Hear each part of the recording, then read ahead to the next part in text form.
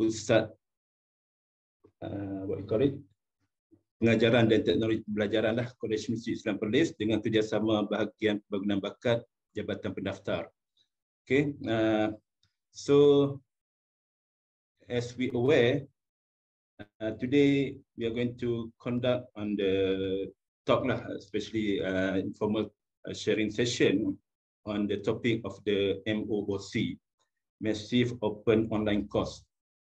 So for that, on behalf of KUIPS also, we would like with our what you call it, big heart to invite, to welcome our expert from the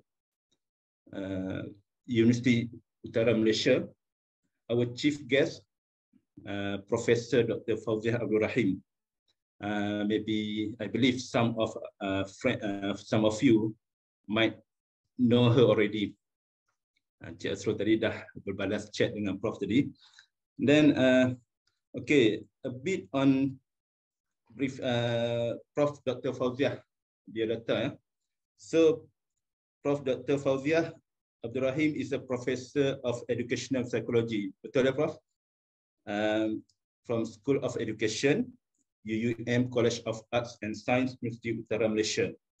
Okay, Prof Dr. Fauziah received her doctoral degree from the University of Nottingham in UK. She's specializing in the mediated learning. So memang expert lah dalam bab PDP apa semua ni. Okay, she has been with UUM since 1996, and during those years since she joined the UUM, she has been appointed to various administrative positions, including as the Dean of the School of Education, as well as the Director of UTLC there, which is kita punya, orang kata, benchmark punya pusat lah. Kita di sini dinamakan UTLTC, di sana UTLC lah. Memang UTLC dah banyak so far, have guided us lah, provide training last year, macam kita ada send our few participants to KUPSA training, everything, which I believe some of the participants here already met Dr. Fauziah, Prof. Fauziah during that time in KUPSA last year.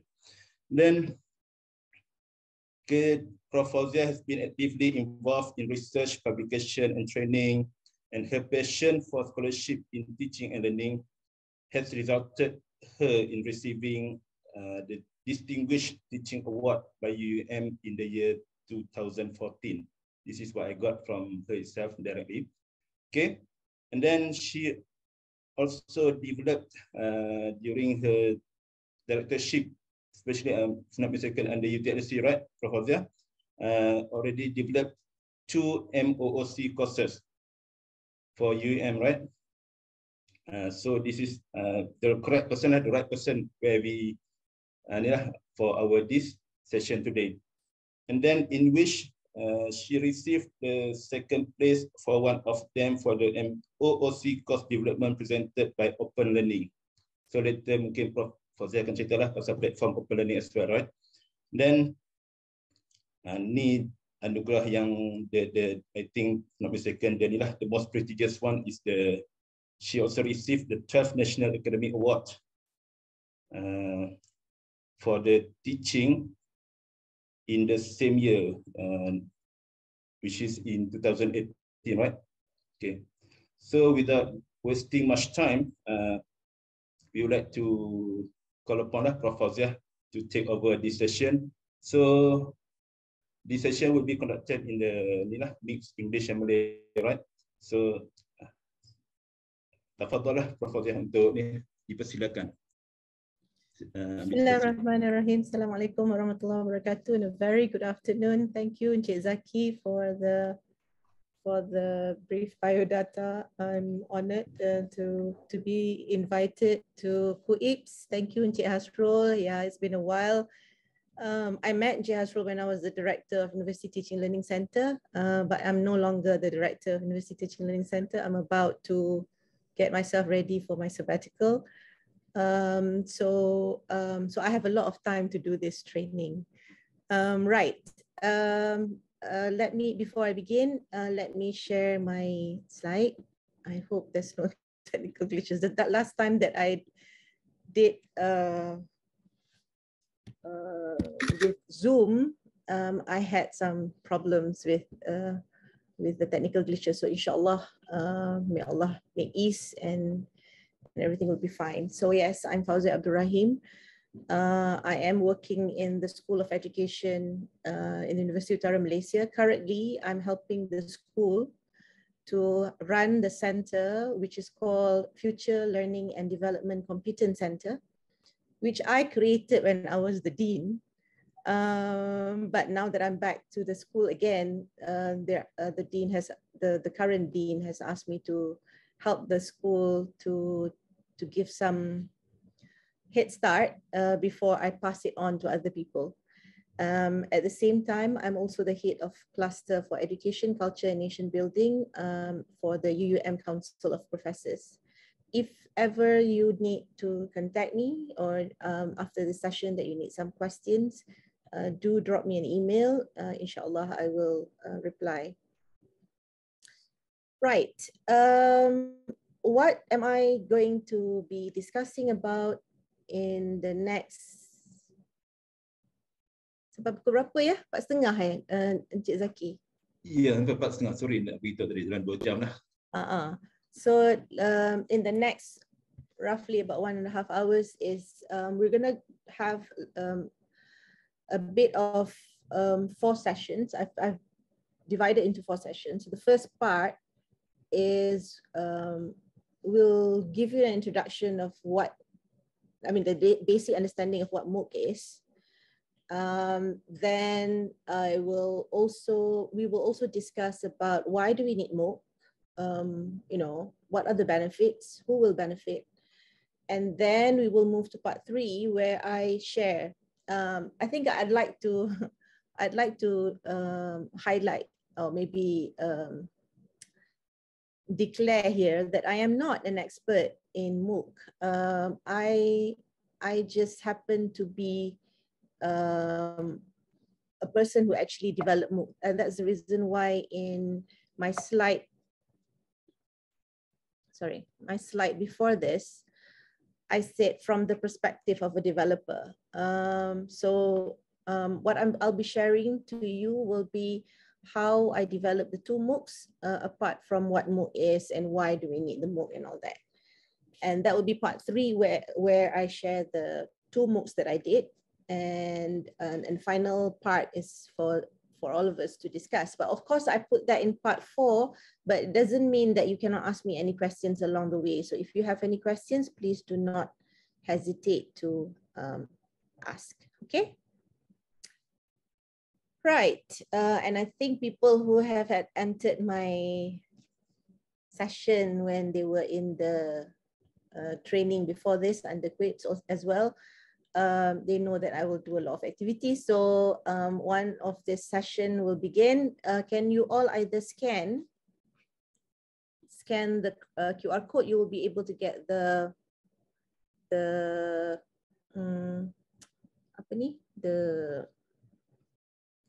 Mentimeter. If you're using your computer, you can actually write www.menti.com and they will ask you for the code. This is the code 6113-2227.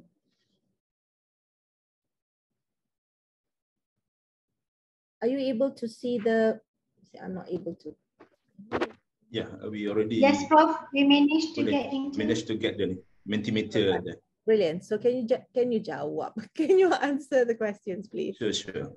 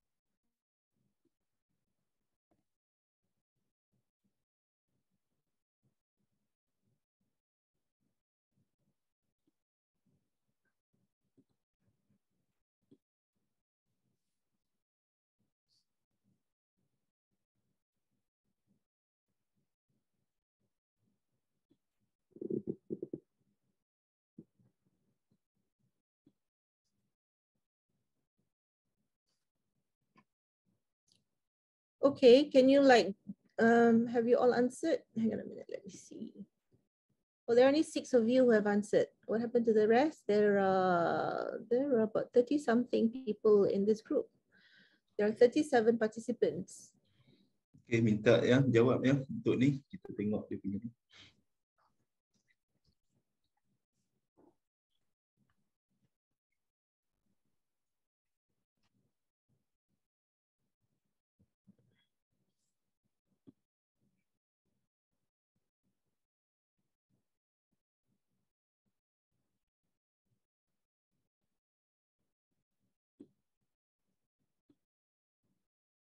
Okay, good. There are 11.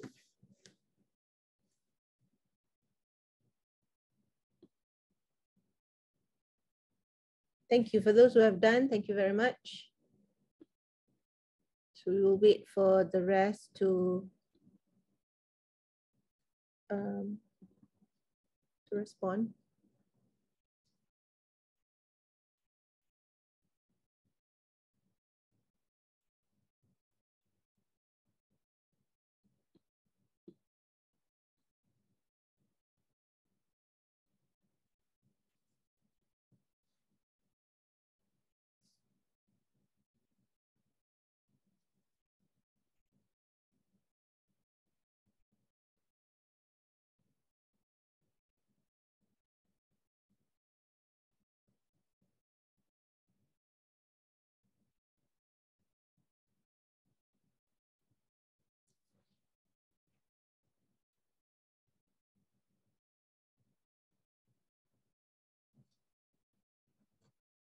Okay, 17. Mana lagi 20 orang ni? Tolak I jadi 19 orang.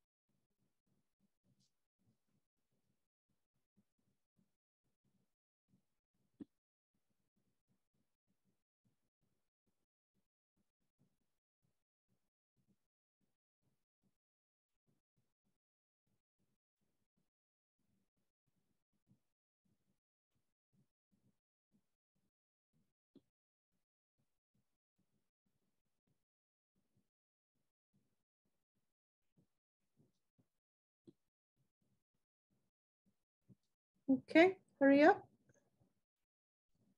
I need about 5 people to respond, and then we will continue.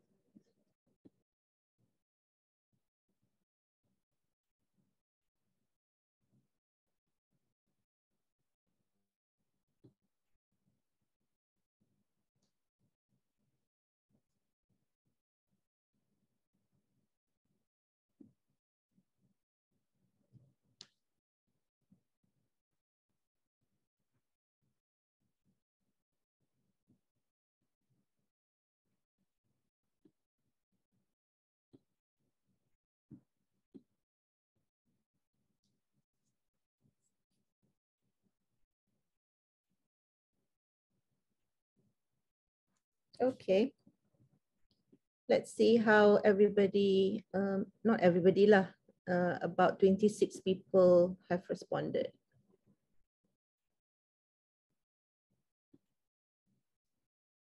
Okay. Are you able to see this? Yes, Prof. Clear. Yes. Yeah, understandably, the statement that's there is, I know what Mooc is, and if you look at the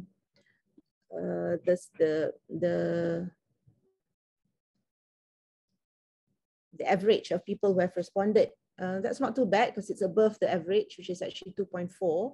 So meaning many of you know what Mooc is compared to those who do not. I have developed a book before. Well, that's understandably. I think only a few. It doesn't 1.7 means some of you have developed a Mooc and some of you have not. I mean, most of you have not. I have attended a Mooc before 2.1. I have completed a Mooc that I enrolled before. Itu satu hal lah. Attended tu maksudnya hadir. Completed tu maksudnya selesai sampai dapat sijil penyertaan tu, or the badges. That will be completed lah. So some of you have actually attended, but not all have completed. I had an idea of how to develop a Mooc. You don't really have an idea yet. And notice as we go along, as people are actually submitting their responses, the average will differ. And just now, as I said, everybody seems to know what Mooc is. Kita dah betul-betul on the ngam-ngam average 2.5 people.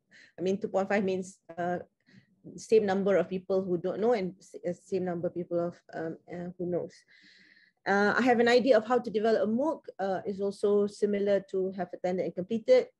But the last two is the one that I am happy to see that it is beyond the average, which means that's one I want to develop Mooc, and the other one is I believe I can develop Mooc until its completion.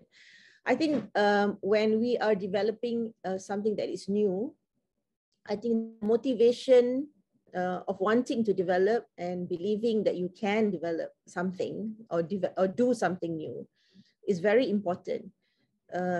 When I started doing my Mooc, I didn't know what Mooc was all about. I just bulldozed. I will tell you more about the story. So you don't really need to know what Mooc is. Enough for you to know. You don't have to know the definition of what Mooc is, as long as you understand what is the minimal concept of what Mooc is. But then again, based on and when I developed my Mooc, I didn't have the time to attend or completed a Mooc for that matter. I am only able to do that after every time when I don't hold any administrative position, then I can actually dwell on those book courses.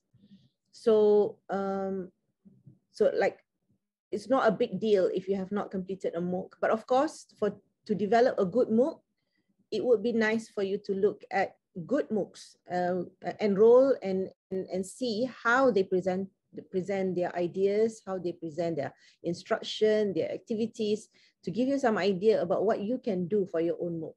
I think that is also crucial. Any questions about this so far?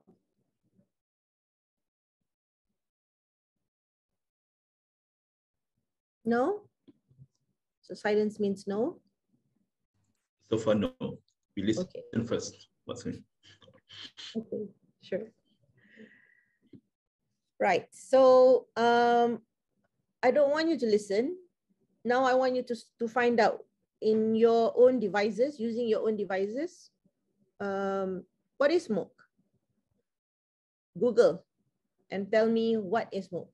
I want any questions. I want people to actually tell me what did they get from the internet when people define Mooc. What is Mooc?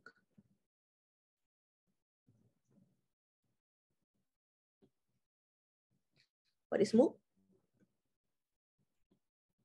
What have you found?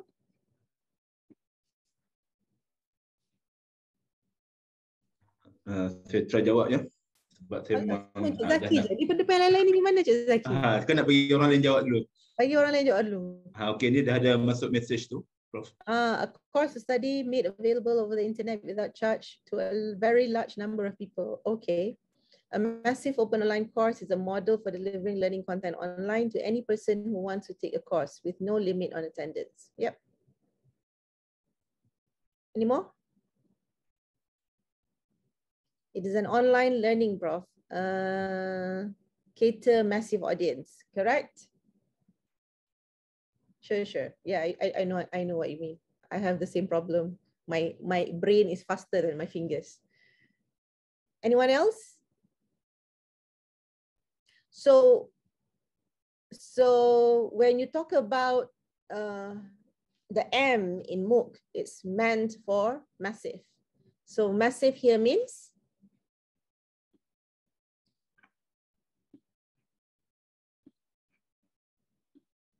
What does massive means? Are you able to see this? Part 1, what is Mooc? And I constantly need to check what you are able to see. What is it that you're able to see? What is Mooc? Part 1, MOC, Massive Open Online Course. Yeah. That's the one that I want you all to see. Correct. Okay. So Mooc is, as mentioned by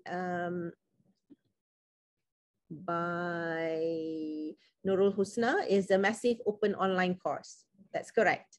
And mass here means, massive here comes from the word mass, and the word mass means many. So it's beyond your students, your existing students in your classroom. So if you have got 30 students, anyone who's interested in your Mooc can be within a range of thousands, 300 to thousands. Susah lah nak dapat 1,000 tu. You have to become maybe ID Putra kot to teach the Mooc. Then only people will actually go into the Mooc to listen to you.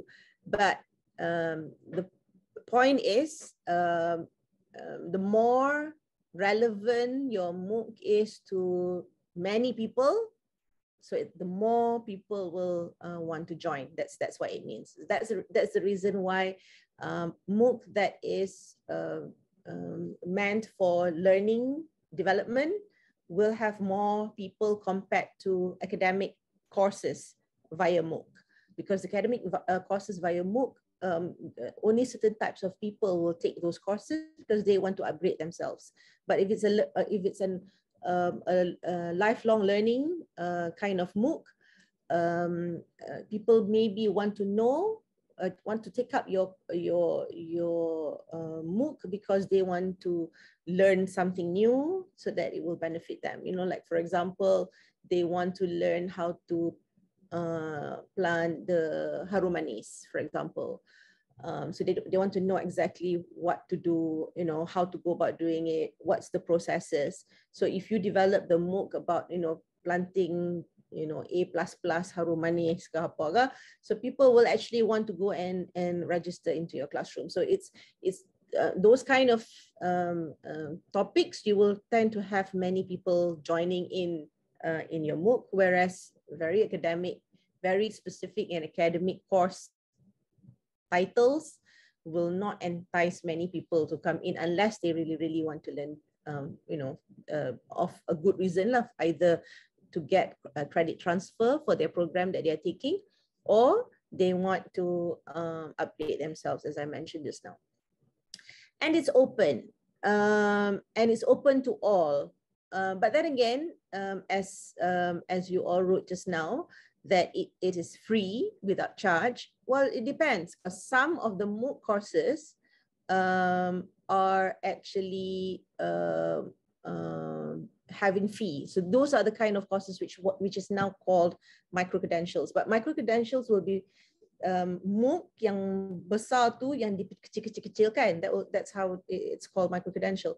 But for Mooc courses that's usually in Ivy League universities, there are some that they give free, but there are some that they will ask for the fee. So usually what they will do is they will stack it. That's why it's called stackable education. They stack it by giving you a teaser. That teaser is actually free. But if you want to know more, then you will have to, if you want to be specializing in that particular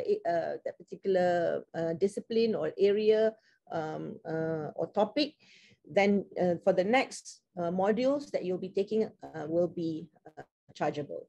So there will be a fee. So it is, but it's secara ghalibnya, you know, in all circumstances, usually it is free. And some of it is open all year, which means it's very self-directed in nature. So the students can actually go through the program, they do the task, even if there is a quiz, immediately after they submit, they will give you the grading and all that. And upon completing all the activities, they will get the certificate. So it's all automated, and that's why it's open all year.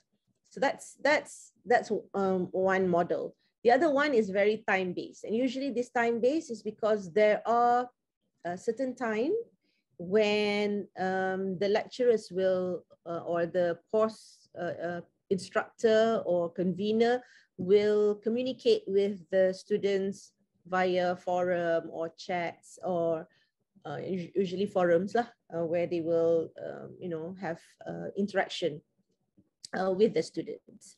So that will be time-based because it depends on when the courses are offered. And usually when it's like that, it will be the academic courses type of Mooc. But then some, even for the lifelong learning kind of courses, if they want to have interaction, they also can be time-based. Meaning within 2 weeks ke, you kena selesaikan Mooc ni dalam tempoh 2 minggu or 4 minggu or 1 bulan or 12 minggu and all that. And of course, as everybody mentioned, it is online.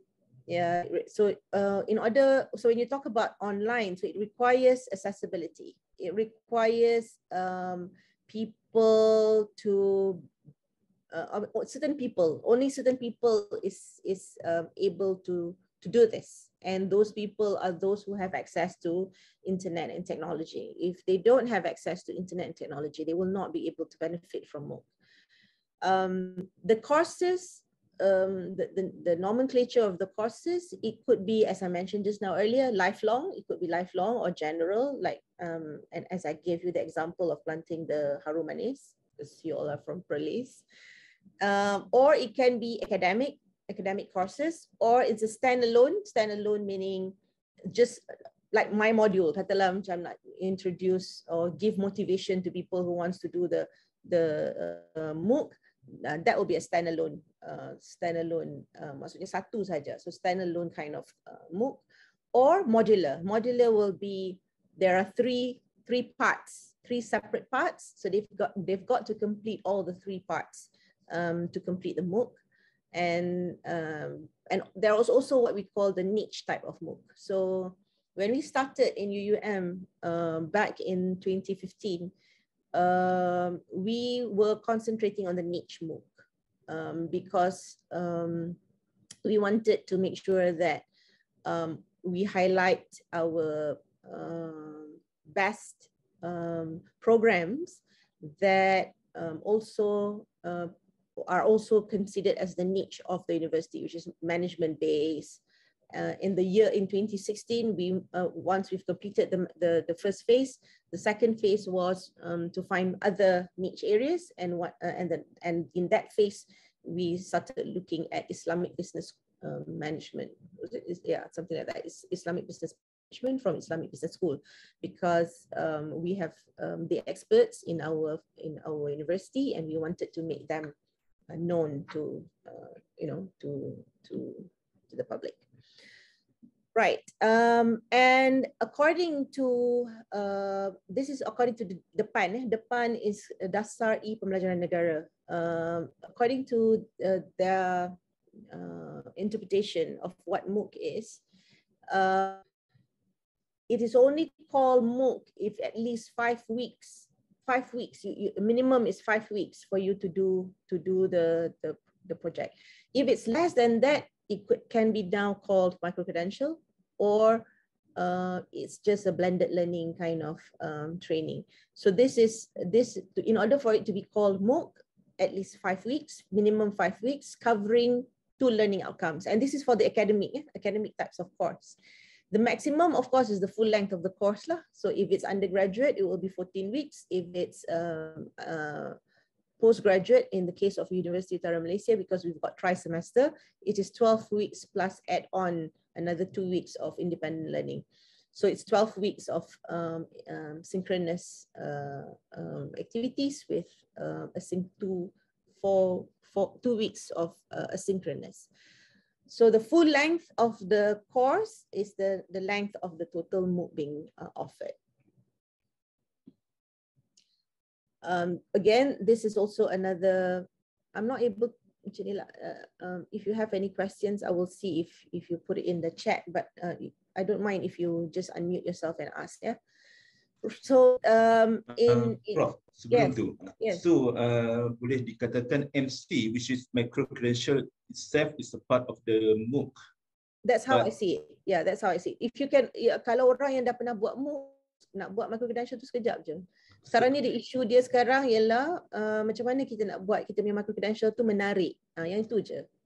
So micro credential, just now you mentioned about, so like Mooc, they what you call, they put maybe 5 weeks punya tempoh kan to call it as Mooc. That means for MC less than that lah. No, not necessarily. Ada juga yang MC yang tapi MC definitely kena bayar. It's not free. Oh, MC is bayar. Oh, my previous understanding MC is free, something like a short course that more on the niche punya ni kan, macam nak tanam harum manis tu. That's yang tu. Depends. You tahu tak, kalau dekat luar negara nak bela rusa jenis apa-apa tu semua tu di-Mooc kan. Oh, di-Mooc kan. Di micro credential kan. Sebab katalah kalau kita connect pula dengan jabatan haiwan, kesihatan haiwan, if there is any, and those taking those little micro credential or Mooc will get certificates, and that certificate allows them to pelihara certain exotic animals. That's why people yang siapa yang nak ke arah tu dia akan ambil lah kursus-kursus ni.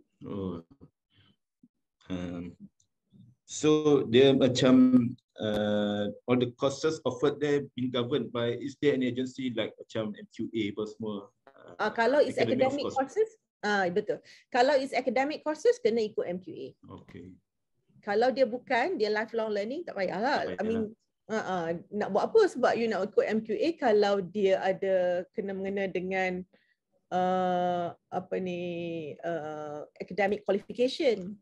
Bukannya you nak hasilkan diploma or degree or there's no academic qualification. Then you don't really need the quality assurance lah. But if you are using it as an executive diploma and all that, yang tu semua tu kena ikut MQA. Zaman dulu executive diploma tak payah MQA. Sekarang ni yang tu pun nak kena follow MQA juga. So macam inilah KUIPS ni, macam tadi Prof mention about the UM started with the niche area. Maybe KUIPS in the future maybe started with the niche area in Islamic studies, untuk ada Islamic course, nak ajar orang baca Quran apa semua boleh lah. Boleh. So boleh. Dia share platform lah. Especially if you have kalau nak belajar baca Quran tu, kalau dia sama je dengan siapa-siapa ustazah yang mengajar dekat rumah tu, people will not go, right? Right. But if there is a technique, there's a technique yang macam contoh yang Bahdadi ke apa ke kan, yang depa tu kalau depa nak buat Mooc boleh. Right. Okay, tak apa. So far itu. Thank you, Prof. No problem. So as I mentioned just now, when you speak about massive, the massive means your students too can be ramai lah. The more enticing your topic or your title is, the greater the number of the participants. Unfortunately, as I mentioned just now, if it's academic types of courses, not many people, the layman do not want, contoh, if I'm actually teaching human lifespan development, tu still okay lagi. Kalau I'm teaching social culture theory and learning, that's one of the courses that I'm now currently doing.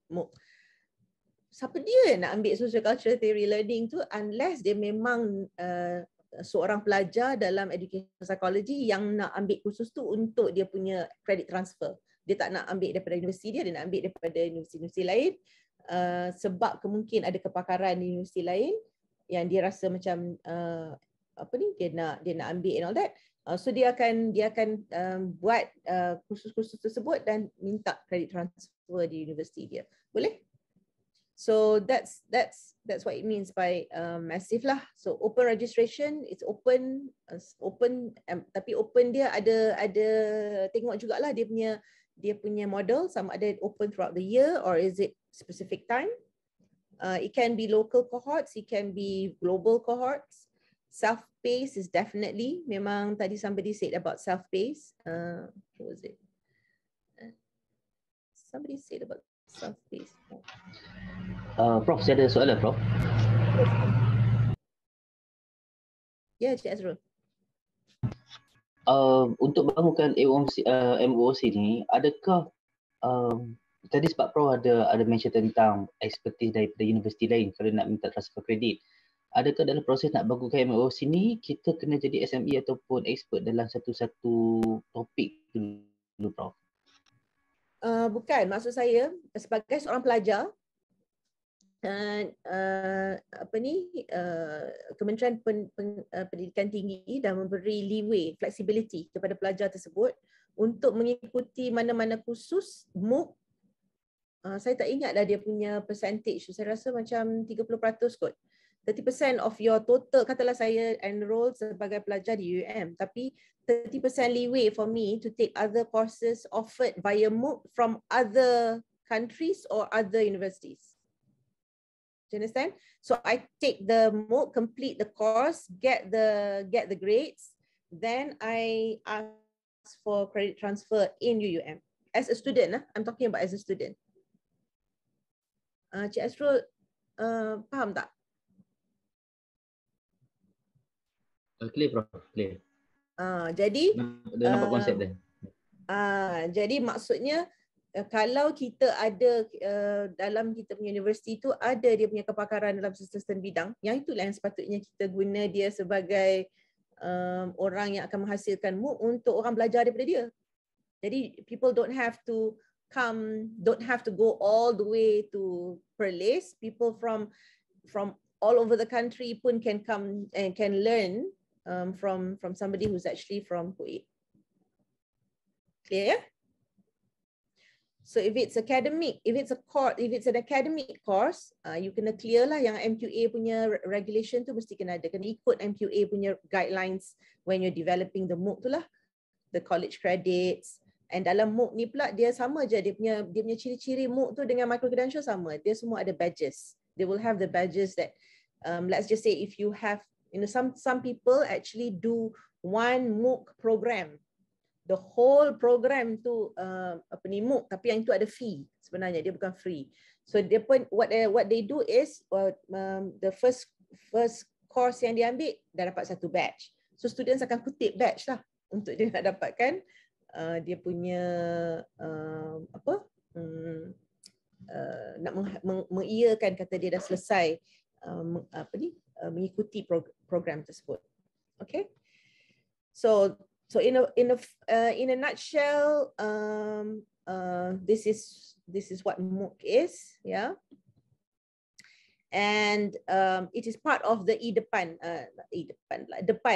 ni as in dasar pembelajaran negara lah. And I know this dasar pembelajaran negara is undergoing review, so they will have the latest version. Because once they have already this dasar pembelajaran negara ni, that's where everybody will have a new guidelines, new way forward in order to have to get ready their institution towards the e-learning punya environment. Okay. So understanding Mooc is crucial for you now. I mean, it's enough. Whatever that you have given me in the chat, whoever who has given me, thank you very much. And that is enough for you to understand what Mooc is all about. And I think we are now ready for the second part, which is actually why do we need to create this Mooc.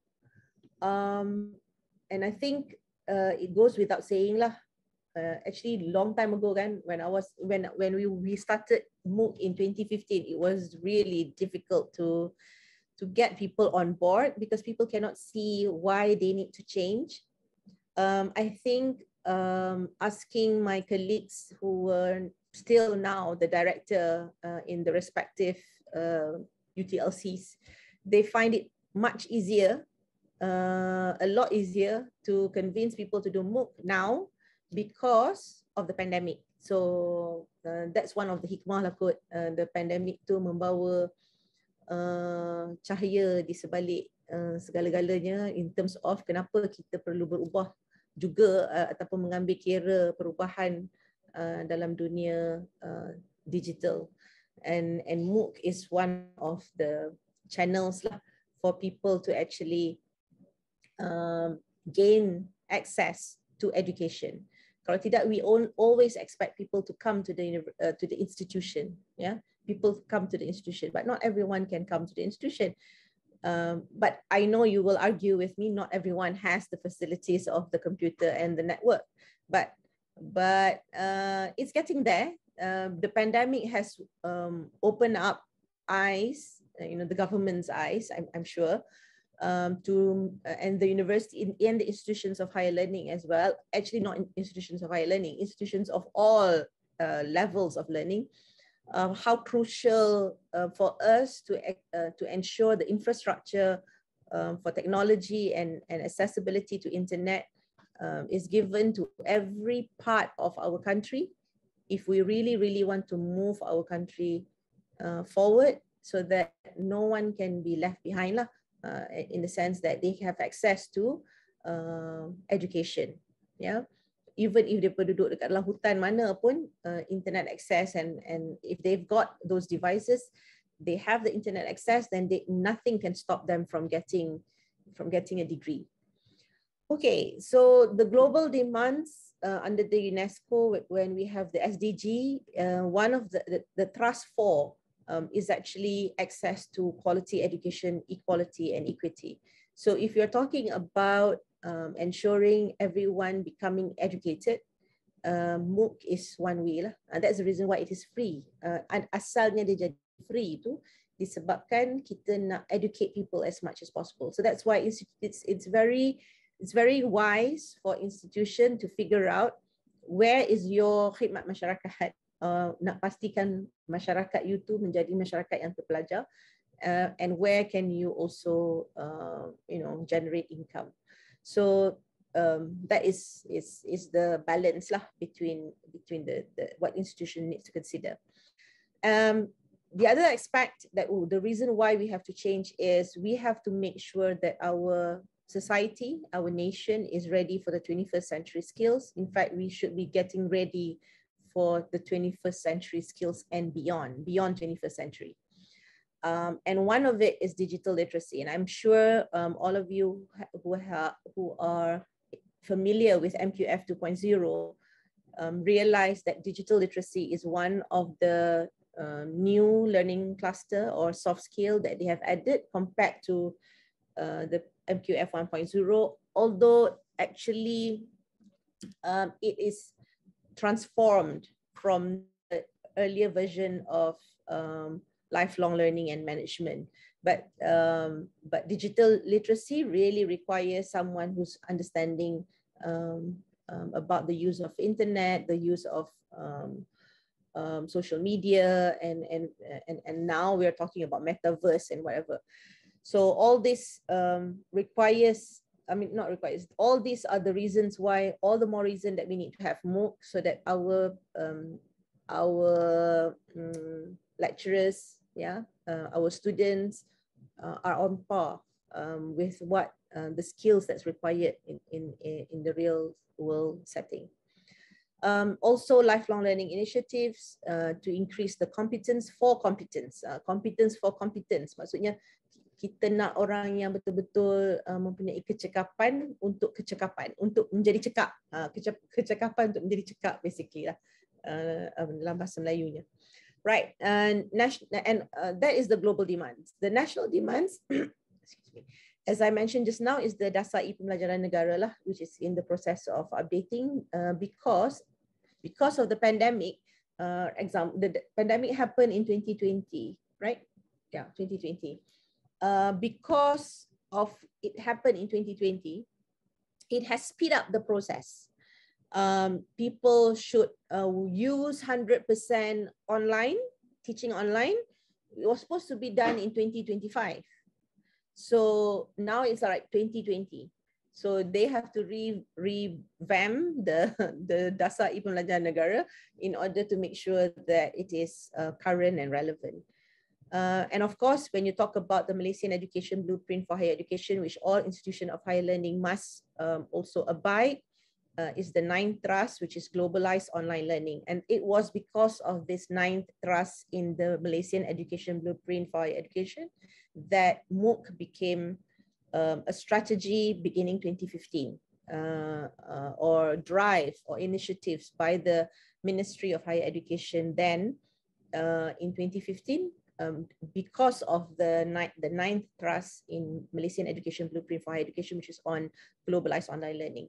And now, as Encik Zaki mentioned just now, it is also even MQA supported. So if you refer to the MQA guideline, you will be able to know how to develop your Mooc even better. And of course, the stakeholders' demands lah, the students, the colleagues, the management, the society, and even the industry. And what do I mean by competence for competence? The development capacity to interactively mobilize and ethically use information, data, knowledge, skills, values, attitudes, and technology to engage effectively and act across diverse 21st century contexts to attain individual, collective, and global good. So that what it means is that you are educating people and so that they become competent, that they know where to get those information in order to upgrade themselves. And it requires critical thinking. It requires independent learning for them to be able to become independent, and for them to be able to become adaptable and agile to change, and also resilience. And these are the framework for future competence. So it's not far from our learning cluster, which has lifelong learning, self-agency. This self-agency is the most important lah, because when you are talking about Mooc, it is very self-directed. The reason why, if I were to ask you for people who have actually enrolled in a Mooc but they did not complete, can you share your experience? Why is that so? For those who have answered just now, the survey, you said that you've actually attempted to enroll into a Mooc, but you did not finish. And some of you were able to finish. Can people who did not able to finish speak first? Anyone? Or write in the chat.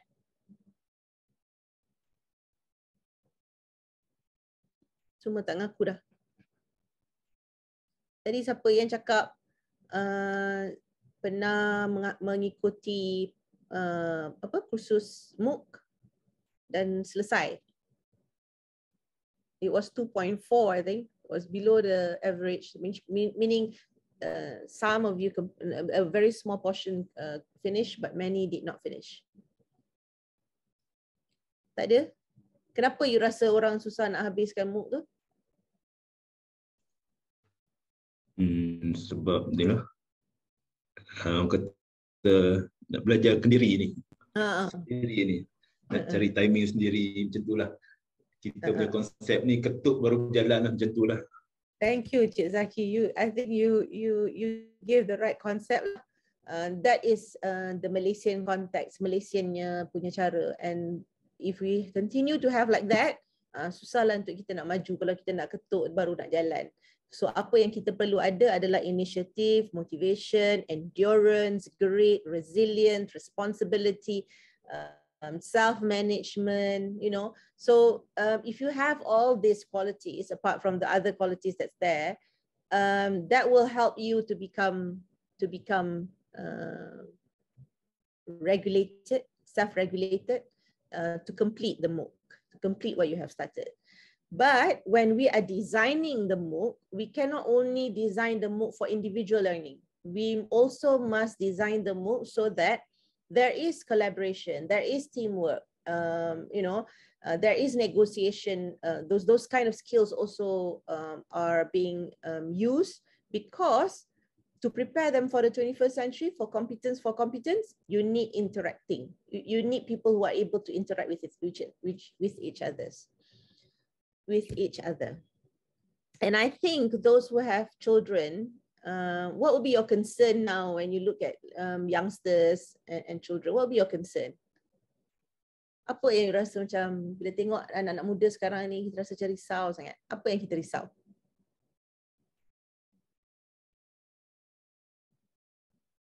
Anybody? Kan you ada tidur dah dekat dalam ni Future job, betul, future job. Ya. Kenapa kita rasa macam susah untuk mereka nak dapat future job tu? Apa yang menyebabkan mereka tak boleh nak dapat pekerjaan tu? Competition. Competition, okay. Okay, kalau competition, kenapa dia tak boleh nak dapat? Kalau you are average tu rasa tak dipandang lah by you punya employer, something like that. Something that means you have to ada something with the head daripada average punya ni lah. Cik Zaki, do you know how many people yang dapat 3.5 and above and still tak dapat kerja? Ya, memang ada. Even PhD pun still tak ni. Yeah. So it's got nothing to do with your qualification. Actually, your qualification is just like syarat untuk masuk pertandingan. Untuk nak menang atau tidak, it's not that. What is it? Alia is correct, lack of skills. But what skills, Alia? What are we talking about here? Which skill that is lacking, that is actually making people skeptical nak ambil you kerja ke kat dalam dia punya industry or company or corporate sectors?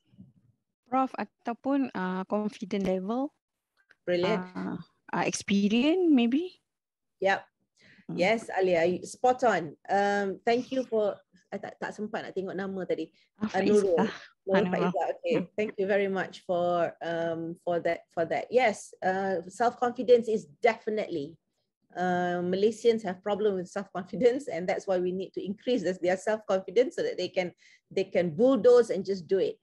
But the most critical skill yang we are facing right now is the communication skills. Most of our students or children now are glued to the gadgets. They hardly speak to people. So if we do not design our lessons to allow them to have a go at communicating and negotiating and debating with other people about their ideas, that's why they become very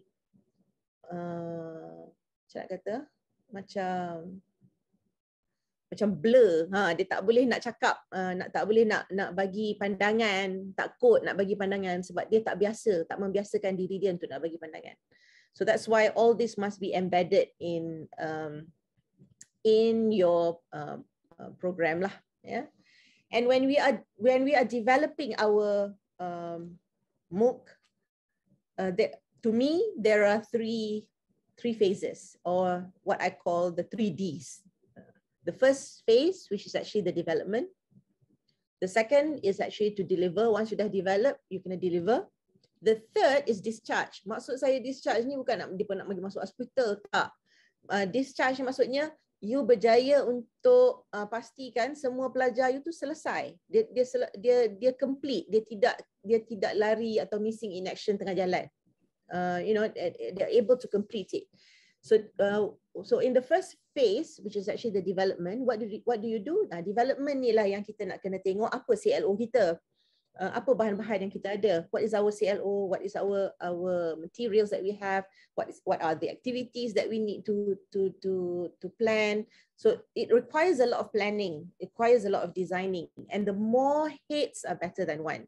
But if you think that, depending lah, when I was doing my Mooc, people are also struggling to understand what the Mooc is, and I didn't have time to actually communicate with other people. So in the end, I had to do it on my own. But I encourage people to work as a group. Is somebody trying to ask me question? Or ada siapa-siapa nak tanya soalan ke? Tak kot. Tak ya? Okay. So jadi you kena itulah the first phase, which is actually the development phase, is where you kumpulkan bahan-bahan you, plan and design your activities, and all this bahan-bahan tu pun mesti kena relevant, dan activity tu mesti kena align dengan course learning outcome. Oh, I forgot. Not only the activities but also the assessment. So dalam development tu sekalikan dengan assessment. Delivering ialah apabila dah selesai, then we go to the delivering. What UUM does is upon completion of the Mooc development, we will have to all the Mooc courses yang dah develop tu will have to go through audit processes where quality assurance lah. So kita akan ada jawatan kuasa quality Mooc untuk meneliti bahan, copyright, semua tu lah. Dia punya sebab copyright tu you kena jaga. Kalau kita ambil daripada tempat lain, kalau dia tak release dia punya copyright and all that, kalau dia tak benarkan, kita tak boleh masukkan dalam Mooc kita, nanti kita akan kena sue pula tak pasal-pasal. So all this we have to take into consideration.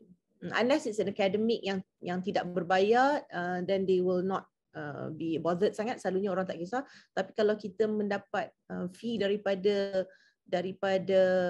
Mooc tersebut, pastikan bahan-bahan dia adalah bahan-bahan asli lah, bahan-bahan kita sendiri. Okay, once we have completed that and we've gone through we are ready lah, basically ready to launch. Once kita dah launch, the next is for us as instructor is actually to deliver. So that's where we have to do the preparation lah to deliver the Mooc, like whether it is an open all year around or is it certain period of time. And kalau if it's certain period of time, you must make sure that you're constantly there to monitor, because if they ask you questions, you have to respond lah. I did not refer to any books, but I made myself, once I've already completed my Mooc, then I had to go and deliver it because I was teaching those two courses. My rule was I have to give the response to the students' question in the forum 48, at least minimum 48 hours. 48 hours from the time yang dia hantar. Bukan minimum, yang tu maksimum. 48 hours. Maksudnya within the 48 hours, I kena hantar the respond. So using the open learning, memang dia selalu nanti ada macam bell lah to tell us that ada orang dah tanya soalan dekat dalam dah tanya dalam forum and all that. So kita tahu lah, dia hantar pada email kita tahu bila kita nak kena respond pada pelajar itu. Sebab you kena faham kalau you tanya dekat yang mana lebih mudah, mengajar Mooc tu dia lebih mencabar sebab setiap pelajar kita, kan tadi kita dah kata they can learn this at their own time. It's flexible. So at their own time, some people are nocturnal, some people they can function better when it's in the morning, some people in the afternoon, and some people way at night. So you dah tidur dah. Dan dia masa tu lah nak tengok semua apa bahan-bahan, dan mula bila dia dah tengok, of course dia akan ada soalan dan dia akan tanya soalan pada pukul 3 pagi contohnya. Jadi kita dah tidur. So that's why that is the only mencabar. Sebab kalau dalam kelas kita punya kelas tu within that 1 or 2 hours or 3 hours or 1.5 hours, habis kat situ, habislah. Kalau dia nak tanya pun mungkinlah dia akan tanya melalui WhatsApp ke apa ke. But point is the nature of our delivery tu will be different, and that's why we have to consider lah all the kind of interaction that you will have. And once you have completed the delivery for, doesn't matter whether it's 5 weeks or 12 weeks according to what you have designed, next is actually to ensure that there is discharge, meaning your students have actually completed, that there is a doing of an action. The doing of an action maksudnya your students actually did all the requirements, participants completed activities and requirements for accomplishment, and you can actually see you can actually get data analytics from their whatever that they have seen and all that, and it can be derived from the execution and the implementation. So that means then you have discharged your Mooc very well lah. Ya, jangan tengah-tengah jalan tak ramai orang. So far so good. Any questions here?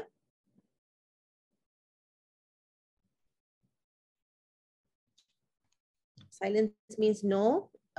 So far so good. So far so good. Okay. So I'm just gonna continue to part 3 now.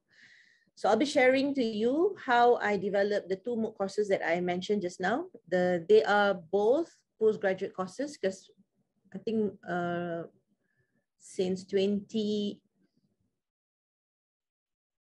since 2012, I've been teaching postgraduate.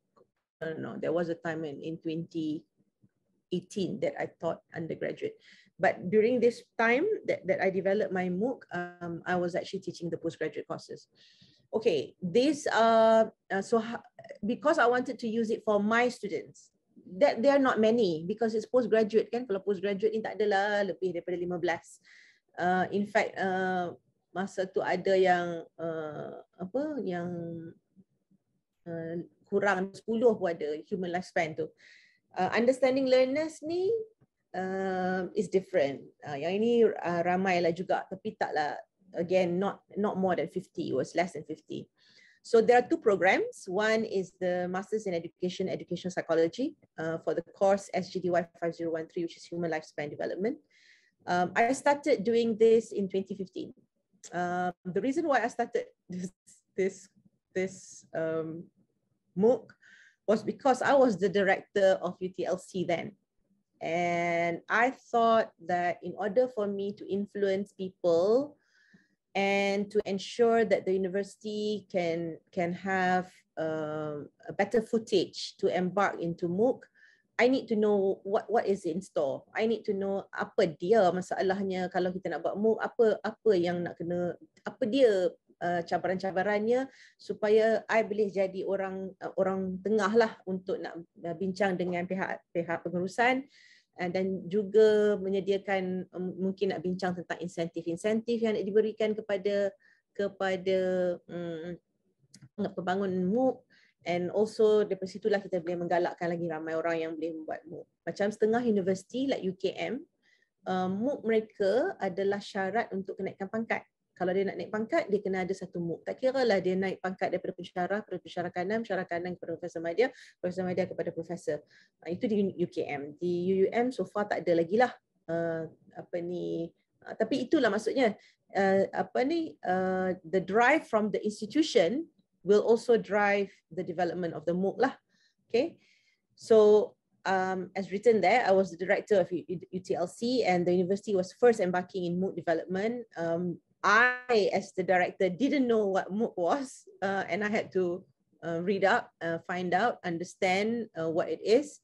And from there, I wanted to know how to support lah the Mooc developers among the faculty members, and of course to help the university achieve its KPI. When I say the university achieve its KPI, because the KPI was given to us by the Ministry of Higher Education. In 2015, our university, we were supposed to develop six Moocs in 2015, and none of us in the UTLC understand what Mooc was. We were also reading out the Malaysian Education Blueprint lah, depan lah, semua tu tengah baca-baca and all that. We go for our training. I went for the training. My deputy director also went for the training. My staff went to the training. And we had our greatest challenge was the fact that I had only one, apa dia panggil tu, macam IT developer. He's not actually an IT developer. We call him instructional designer. Tapi dia tak ada post instructional designer. He's actually an IT person lah. But he was roped into, thank God, by the previous director in 2014, because dah ada dah ura-ura untuk nak start Mooc. Maksudnya bila saya masuk tu, Mooc tu kena ada dah.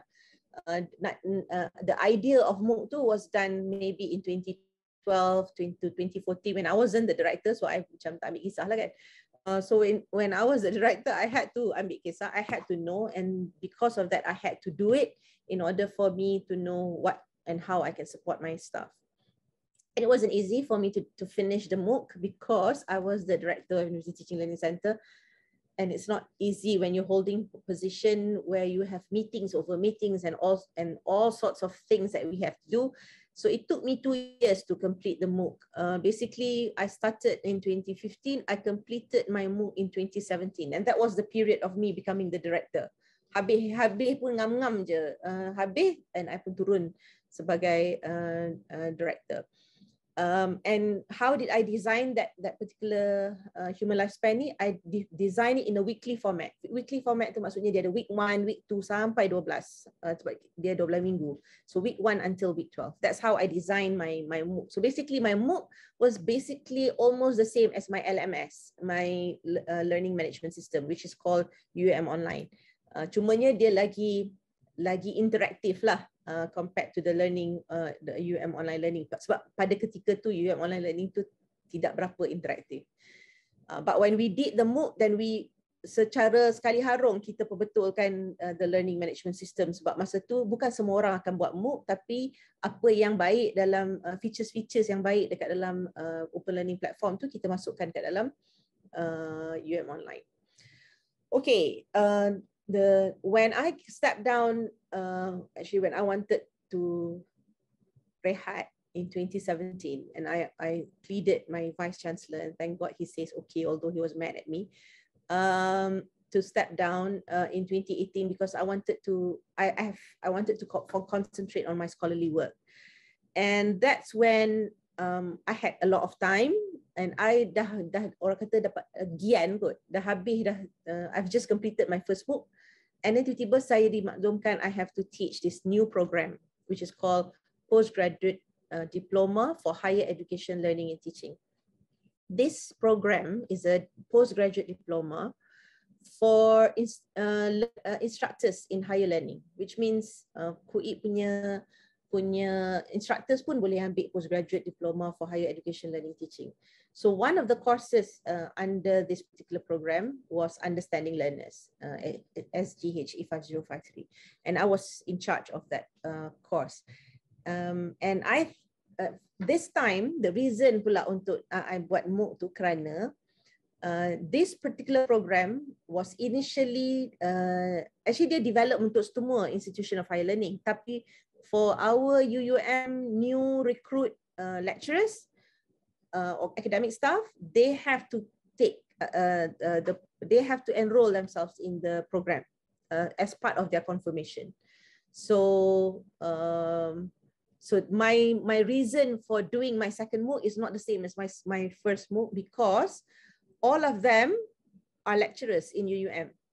Jadi kalau saya nak guna LMS UUM online pada ketika tu, saya ada masalah sebab when all of them registered, kisahnya ada 38 orang, campur dengan saya ada 39 orang instructor.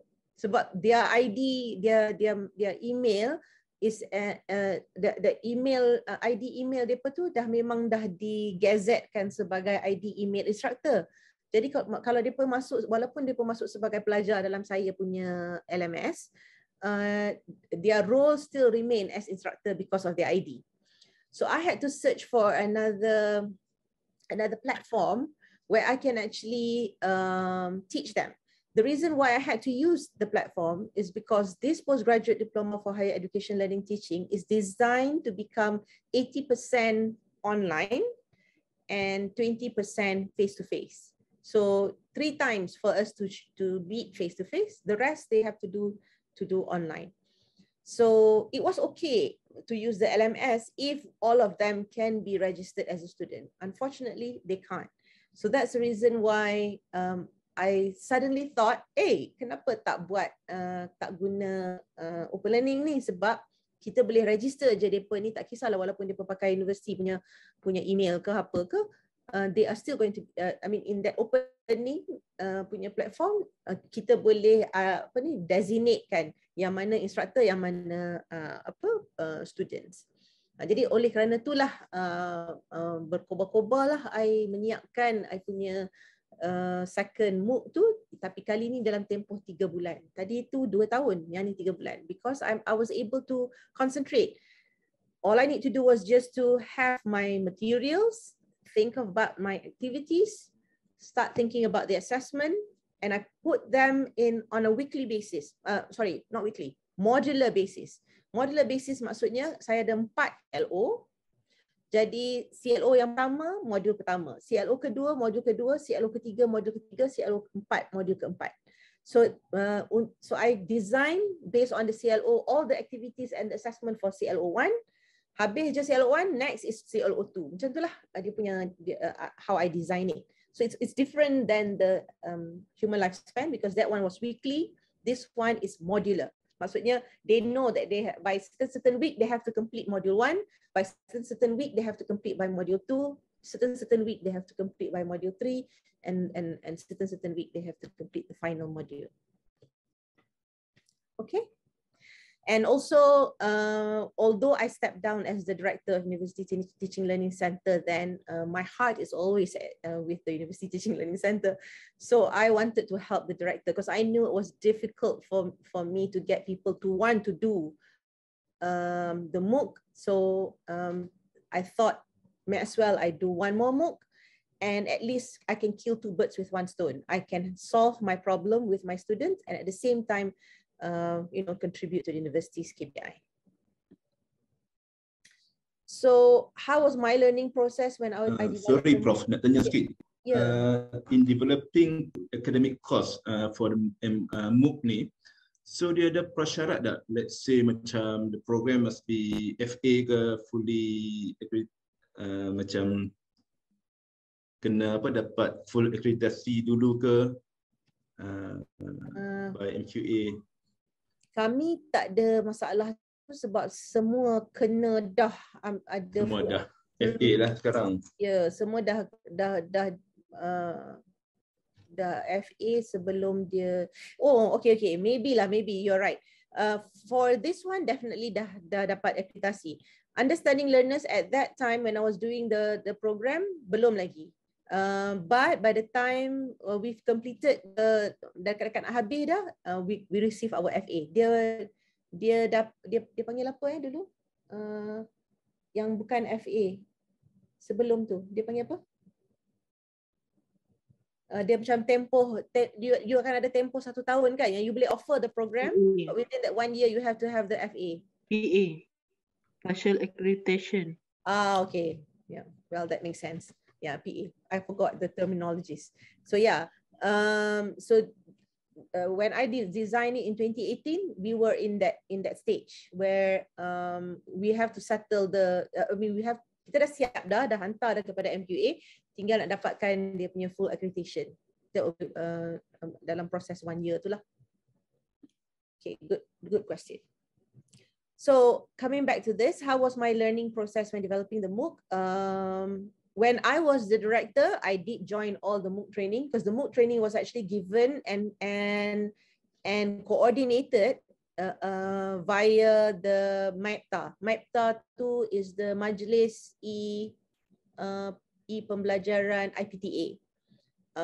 So MAIPTA ni lah yang bantu untuk nak sediakan training. Jadi dia akan hantar semua orang untuk hadir.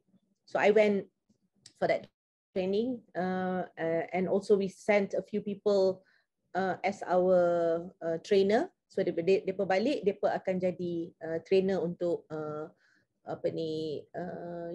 untuk university. So yang untuk trainer tu I didn't go lah because I don't have the time. Yang tu trainer tu they had to go through series of training in order for to be certified as a Mooc trainer. So there were two of them, my deputy director at that time, and remember I told you about that one staff, that technical support who actually went for the training. Basically that training dia bukanlah untuk nak apa sangat, dia macam mana nak guna the open online open learning punya platform tu. Sebab pada ketika 2015 hingga 2017 KPT, Malaysian Higher Education, macam bekerjasama dengan open learning through their smart partnership. So semua IPTA mesti kena guna open learning. Kecuali kalau memang IPTA tak nak buat Mooc lah. So those yang buat Mooc, they have to use the open learning punya platform. Jadi sebab itulah dia orang ambil untuk nak minta kita hantar trainer tu supaya dia ditrainkan. So when these people come back, I went for the training session too, not as the director but as someone who's actually developing the Mooc. And also I had to make sure that I understand the requirements. Maksudnya, what are the quality, we have the quality evaluation, so we need to understand what are the requirements. All this, we got it, we developed that based on our readings and our review of past literature and experts. And it's very important to begin with the end in mind. Maksudnya you kena nampak secara keseluruhan daripada assessment sampai ke delivery, sampai apa yang dimaksudkan sebagai apa ni, the whole course tu lah. So and of course joining all these workshops helps me to become a developer lah. But what the whole process is, as I mentioned just now, first plan the lessons and then develop and complete the content and activities and assessment. Siap sahaja Mooc tu to submit to the Mooc Quality Evaluation Committee for their endorsement and their feedback, for their review. So bila mereka review, kena perbetulkan, so kita akan perbetulkan, then baru kita boleh guna lah. So then yalah, then can begin the process lah, where you can think, you plan, you make sense of what needs to be done. So basically you kena fikirkan apa, bertonggakkan you punya CLO, hasil pembelajaran you. Kalau if it's an academic course, bertonggakkan kepada CLO dia, apa dia punya aktiviti-aktiviti yang bersesuaian, yang selari, yang sejajar, dan apakah assessment yang sejajar yang sebenarnya melihat sejauh mana pelajar dapat mencapai CLO tadi. So sama sahaja macam kita design any types of education, you have to make sure that you understand the intended learning outcomes and the skills involved, because your course will be related to certain skills. So you will need to make sure that all that is taken into consideration. The next is for you to develop, to start thinking about how to activate the verbs in the course learning outcome. Contoh, kalau intended learning outcome dia ialah, ataupun course learning outcome dia ialah apply. So the activity mesti kena activity yang membenarkan, memberi peluang kepada pelajar untuk apply. So activating the verbs in the course learning outcomes when teaching as well as assessing. And activity yang banyak yang you bagi itu sebenarnya adalah juga peluang untuk pelajar mendapat formative assessment. Maksudnya formative feedback daripada you, supaya dia dapat buat penambahbaikan before dia buat summative assessment. And of course, it has to be attainable. Attainable here means ensuring that the delivery and assessment activities or tasks are meaningful and engaging for learning to take place. Maksudnya boleh diterima oleh pelajar, pelajar memang rasa berminat untuk nak mengikutinya. Realistic considerations, not only whether realistically can be done, but connected to the real world. Maksudnya walaupun kita minta pelajar tu buat kebanyakan masa dia belajar sendiri, tetapi apa yang kita minta tu adalah connect kepada dunia dia sebagai siapa, whoever lah, ataupun in my case when I'm teaching human lifespan tu, most of my students are actually teachers, so I connect the situations to them as teachers. And for the PGDHLT too, because they are all instructors in the university, so I ask them to connect whatever that they were learning to the context of them as instructors in the university, while also considering their context as learners in my classroom. So that's how they make sense. That's what I mean by realistic lah. Okay. And finally, time based, it can be done in a specific time. Maksudnya jangan over sangat lah, sebab you kena ingat juga dia punya SLT kan, based on the consideration of individual differences juga, whether they need feedback or not, whether they need guidance or not. So yeah, those are the things.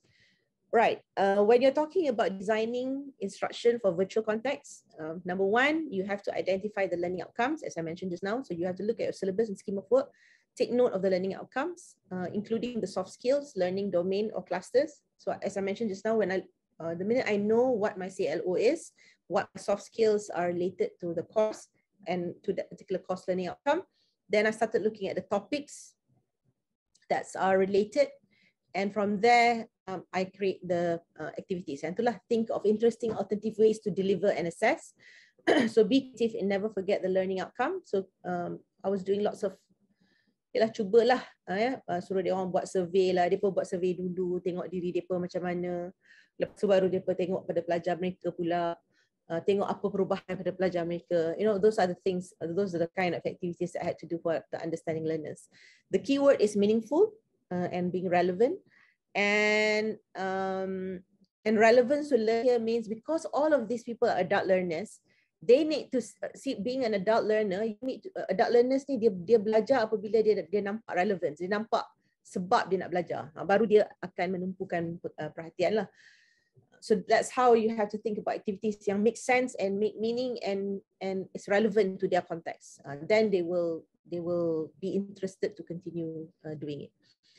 Think of the most disadvantaged, because to consider not only the context in which the students are in, but the prior knowledge and learning approaches that make up the individual differences. Maksudnya, what prior knowledge do they have? And that's how you kind of design it supaya dia taklah senang sangat dan tidaklah susah sangat. It's like on par. And for those yang masih perlu bantuan ke apa-apa, you akan ada beberapa aktiviti yang if you still have not got this, you can do this, try this. So they have a place where they can develop their skills and then join, the actual skills, tasks that they need to do.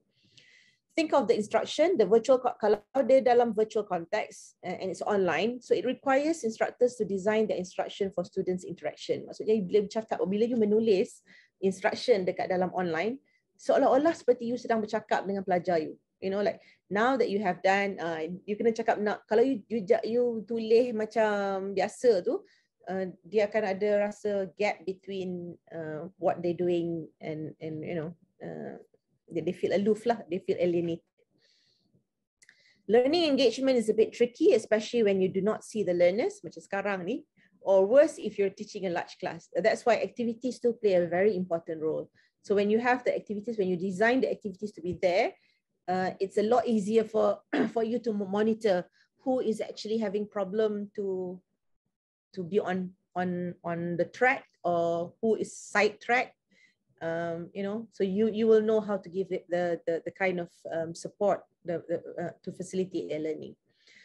Begin with the end in mind. So before you design your lesson, regardless whether it's face-to-face ke online ke, you have to imagine what your students are doing and your expectation of what they will gain out of the lesson. Apa sebenarnya you nak dapat daripada pelajaran pengajaran ataupun kursus tu. So then work as best as you can to realize your imagination. So you kena imagine, you nak pelajar you boleh buat apa. Daripada situlah, okay, kalau I nak dapat pelajar I untuk buat yang tu, I kena buat apa dulu? Apa yang aktiviti apa yang I boleh buat supaya pelajar tu boleh menunjukkan tingkah laku yang boleh menampakkan kemenjadian berdasarkan kepada apa yang saya imagine tadi. And finally, assurance of learning. So collecting evidence, betul yang kata tadi, discharge tadi tu important. Collecting evidence that learning is achieved. Also important is reflecting your own practices for continuous improvement in quality of instructional design and delivery. Meaning if you did not achieve what you had in mind, how can you improve your lesson? The problem with me is after I design my Mooc tu, lepas tu macam tak mengajar dah kursus-kursus tu, kecuali sekali dua je. Selepas tu I had to give to other people, and because I was already receiving other courses to teach.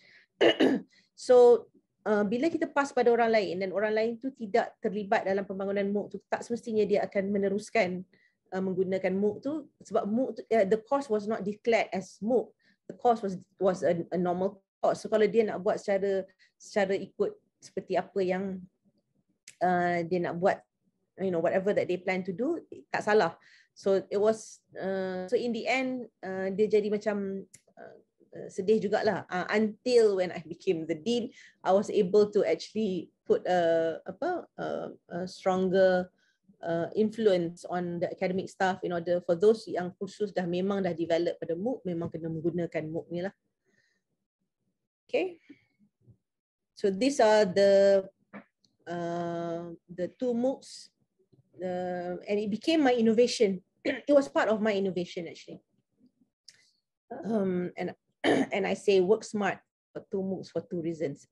What I mean by work smart tu kan, sekali je untuk I nak bubuh just dia punya aktiviti-aktiviti tu, and then after that I just need to improve the activities, because the CLO selagi I tak buat curriculum review, the CLO remains.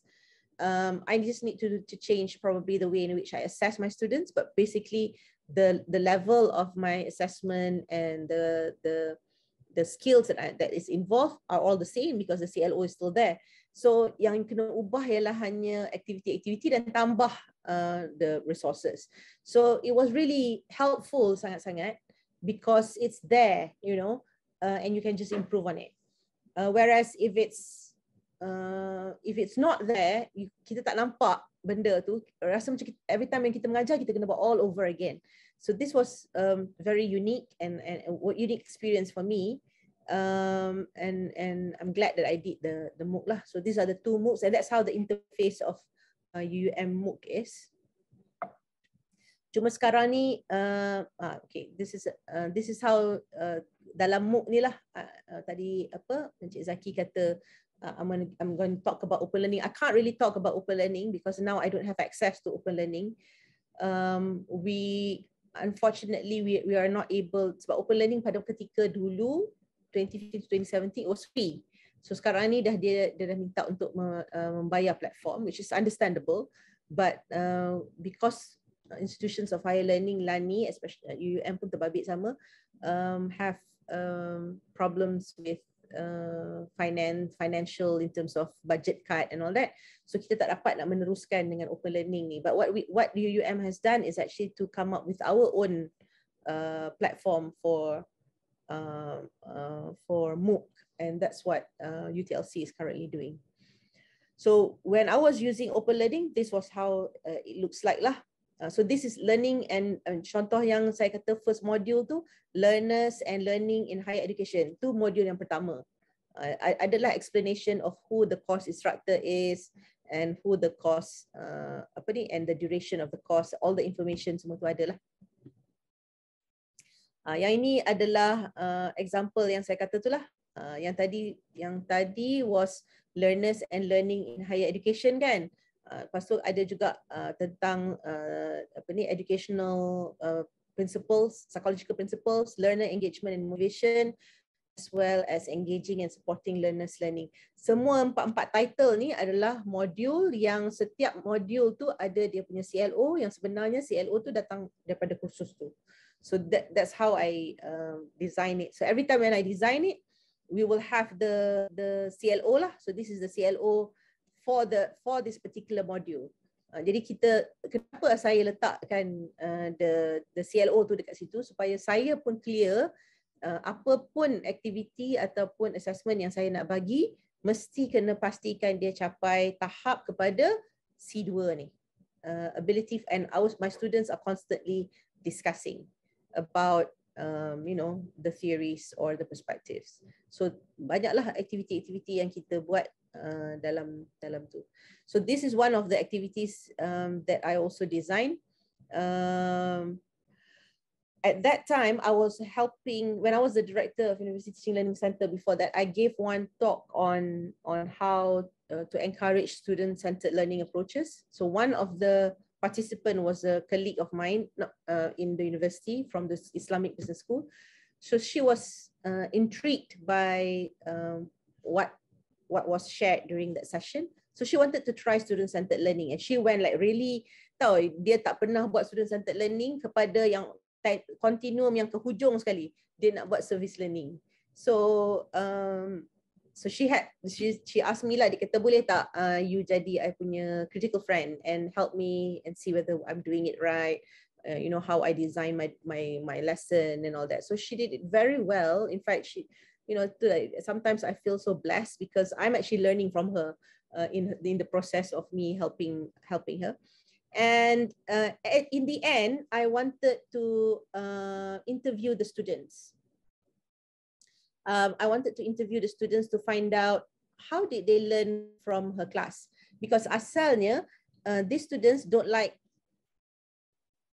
I shouldn't say this lah, but students avoid taking her class lah. Basically, that's what it means. And avoid taking that particular course because kursus tu susah nak faham. Dia ada banyak sangat benda-benda yang nak kena ingat and all that, so everybody avoid. Tapi bila diorang buat curriculum review, that particular course became core course, kursus wajib, trust program. Jadi pelajar-pelajar mesti kena ambil. Dan apabila dia pun masuk kat dalam kelas tu, dah lah dia pun macam demotivated, tak suka, stress up and all that. Lepas tu bila tahu kata kena buat service learning yang dia pun dia tak pernah buat sepanjang hayat dia pun, lagilah stress dia pun meningkat.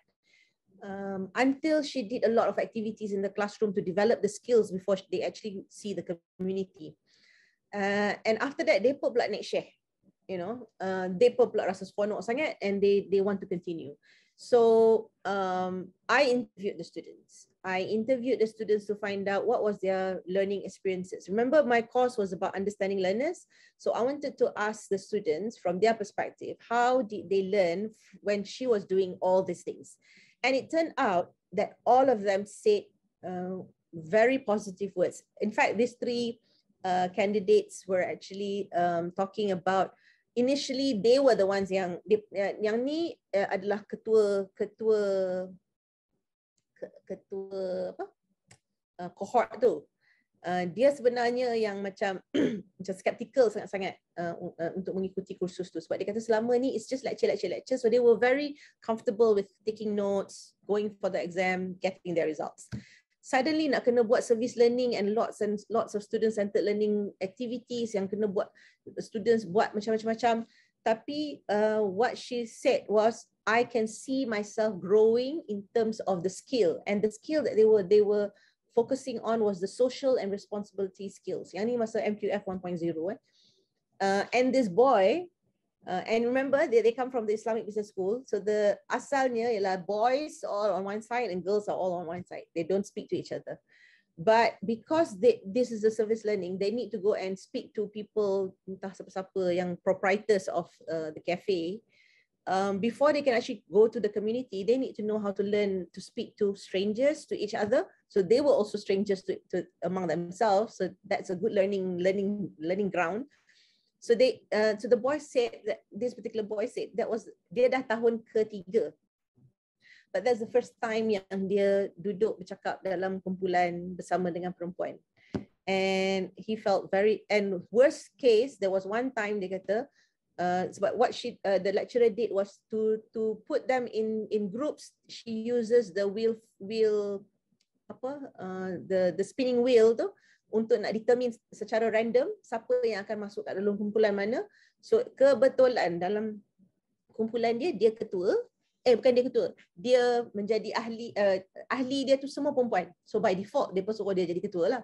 So dia kata dah lah dia susah nak bercakap dengan perempuan, dia nak jadi ketua kepada perempuan-perempuan, dia kata susahnya ya Allah.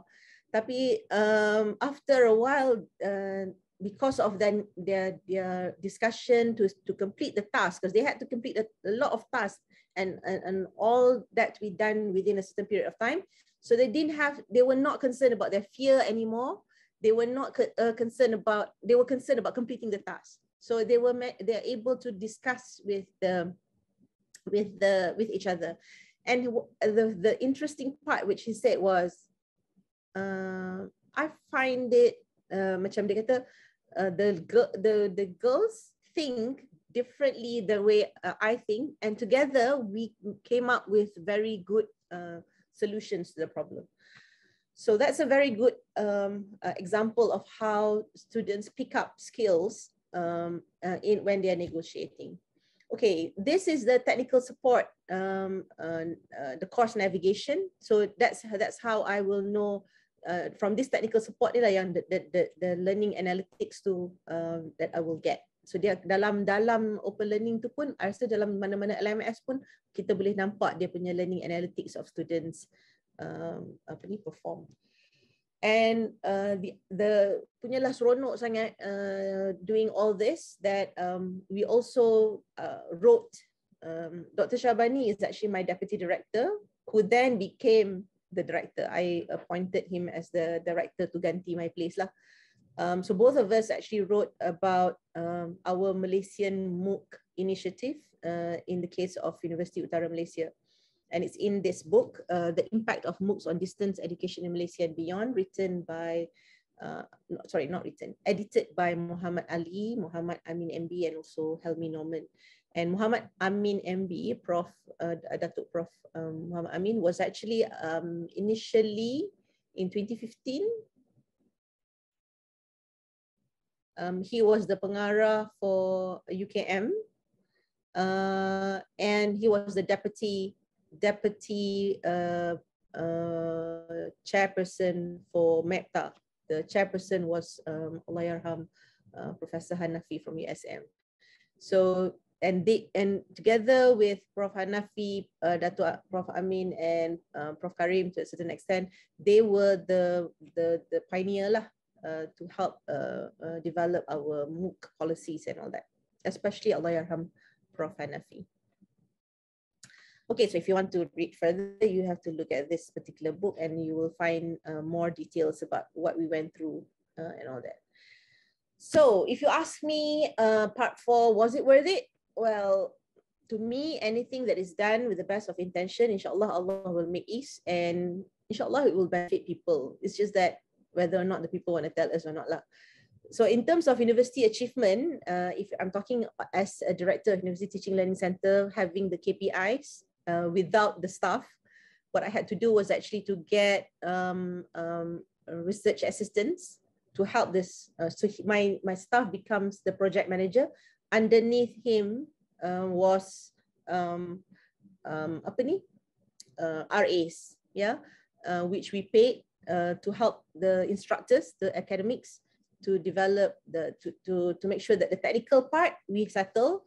They just provide the content part. So it's the content expert and the technical expert working together collaboratively to develop the Mooc on time. So UUM managed to fulfill the requirements and targets set by the Ministry of Higher Education in terms of the Mooc development and supporting of the DEPAN policy and the e-learning agenda, as well as the MEBHE, alhamdulillah.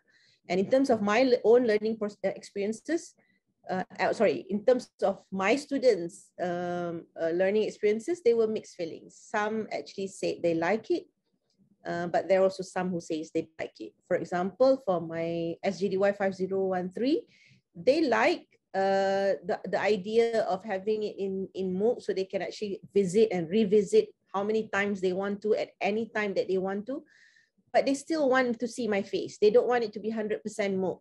Mooc ni sebenarnya 100% Mooc lah, 100% online.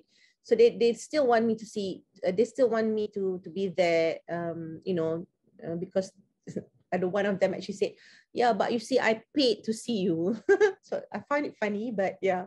So so that's where we had to, I had to take their feedback into consideration, which means that's when I wrote another paper about is Mooc for all students. So in that paper, basically talks about what kind of situation where Mooc will be relevant lah.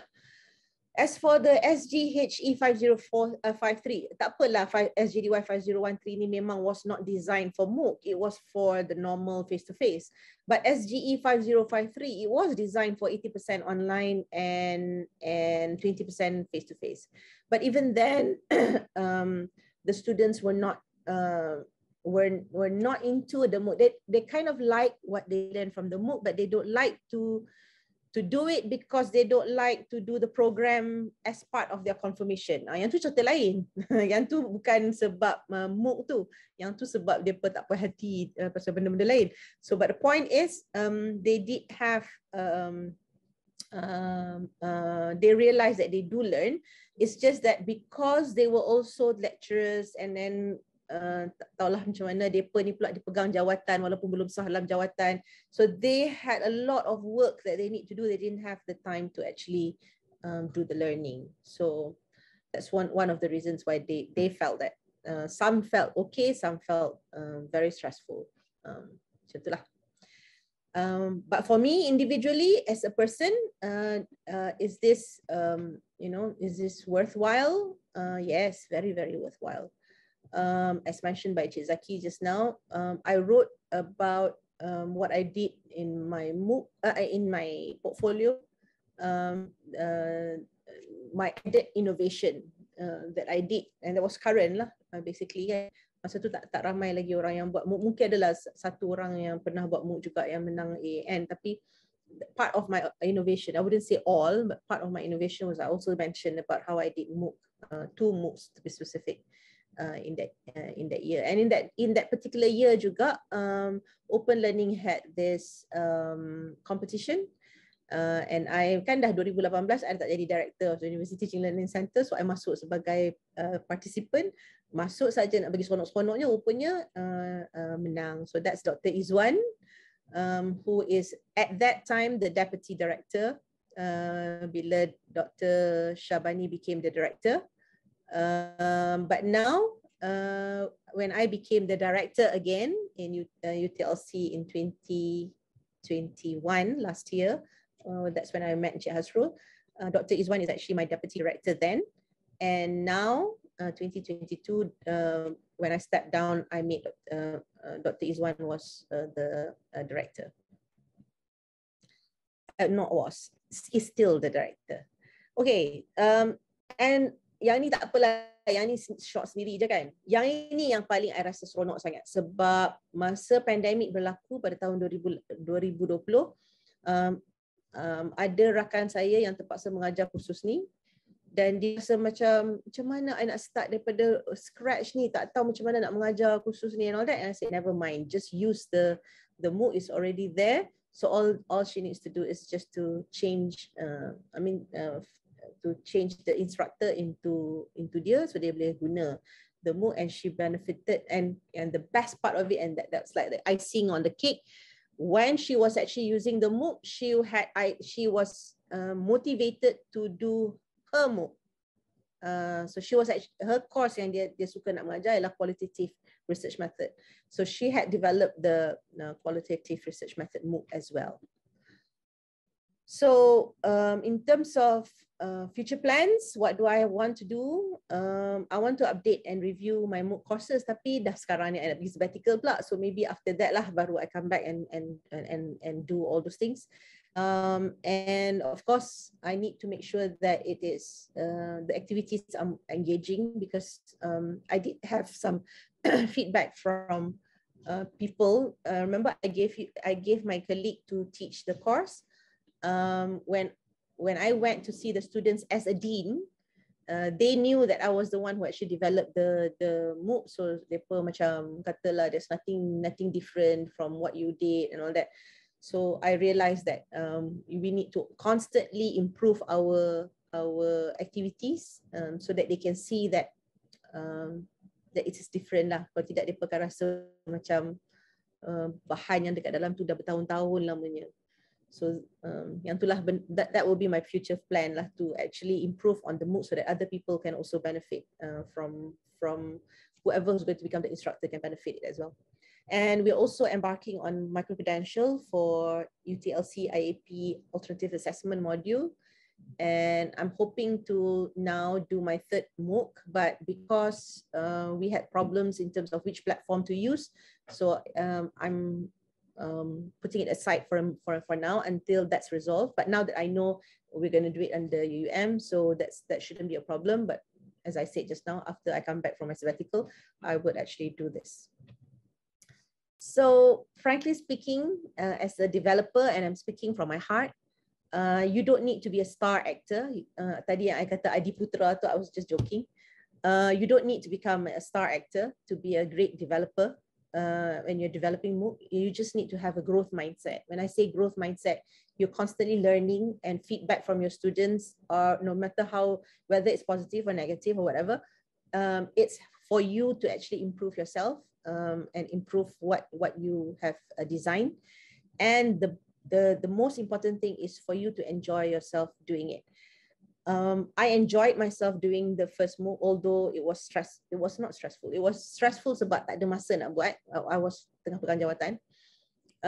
I was enjoying it so much that I managed to do it within 3 months. So far belum ada lagi lah orang yang break the record dekat dalam UUM ni yang buat Mooc kurang daripada 3 bulan. Untuk 12 minggu penuh untuk satu kursus yang lengkap. Belum ada lagi.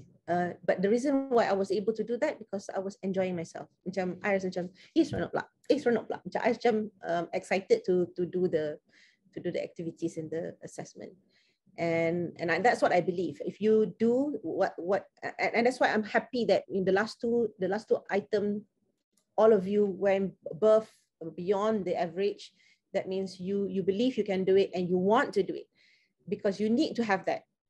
I can see, based on my experience as the director, many people who do not want to do it, but they were asked to do by their dean or by their school or whatever.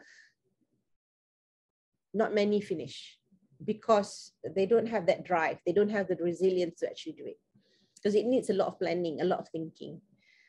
And you don't have to do like the way I did it. I did it alone for both of the courses. You can actually have a group of people like you teaching the same course, collaboratively do it together, and do the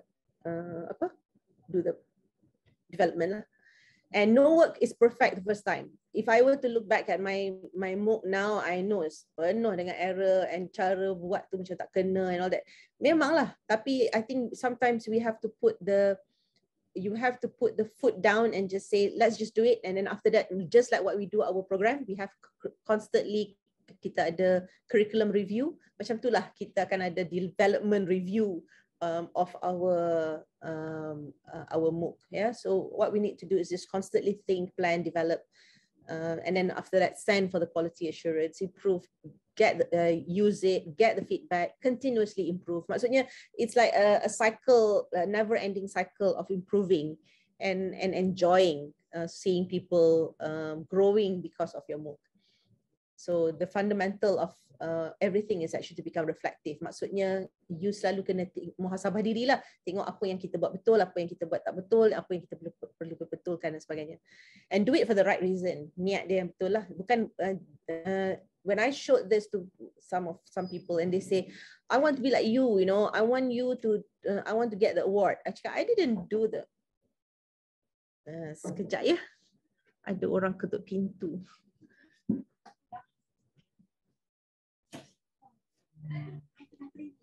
Okay, by the way, since Prof ada di sekejap, okay, Prof, actually I just want to interrupt a bit.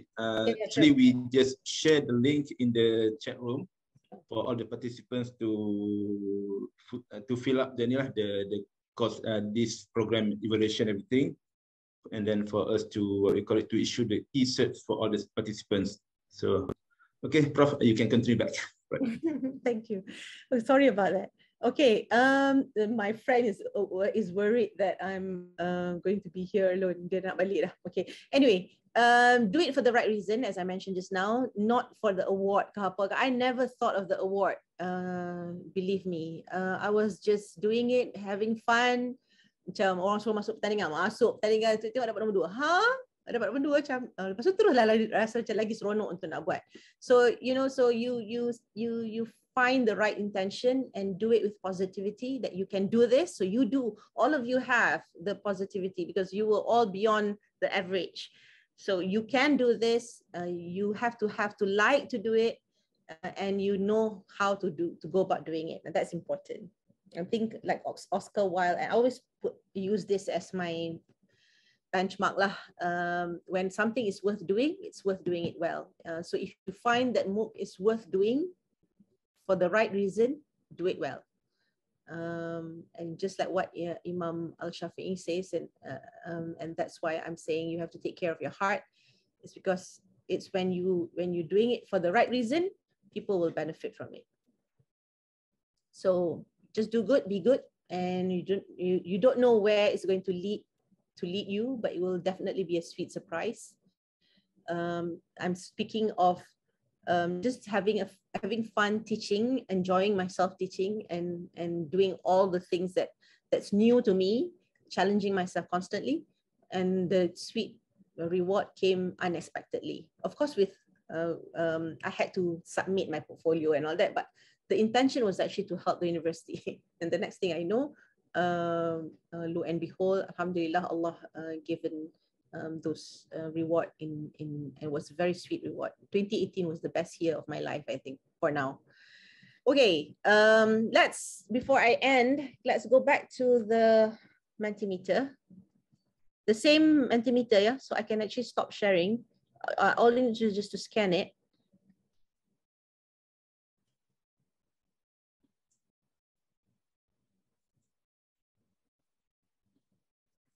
All right. Are you able to see the next question?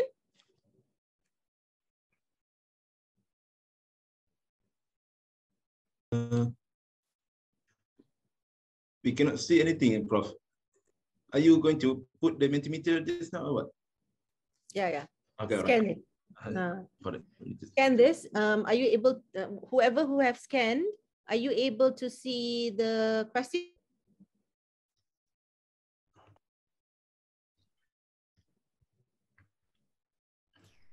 Yes, Prof, we can see the next question. Yeah, can you answer that, please?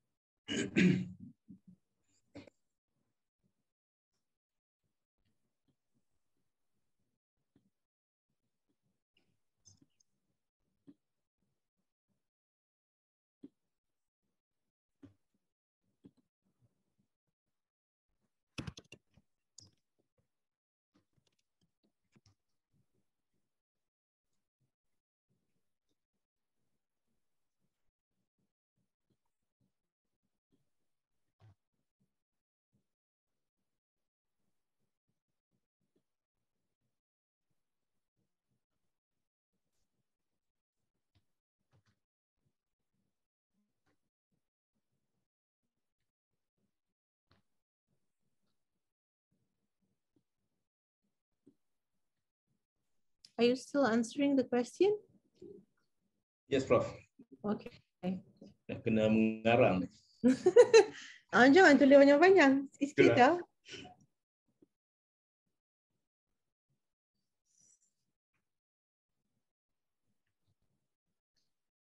For those yang dah isi pula, yang dah tulis tu, if you have any questions, please, I welcome. I've completed my presentation. The next is actually for us to discuss or have any questions that you would like to ask. So, Prof, while waiting for others to type in, so the Mooc itself is using the open learning platform. So at the same time, UM still using LMS, its own LMS.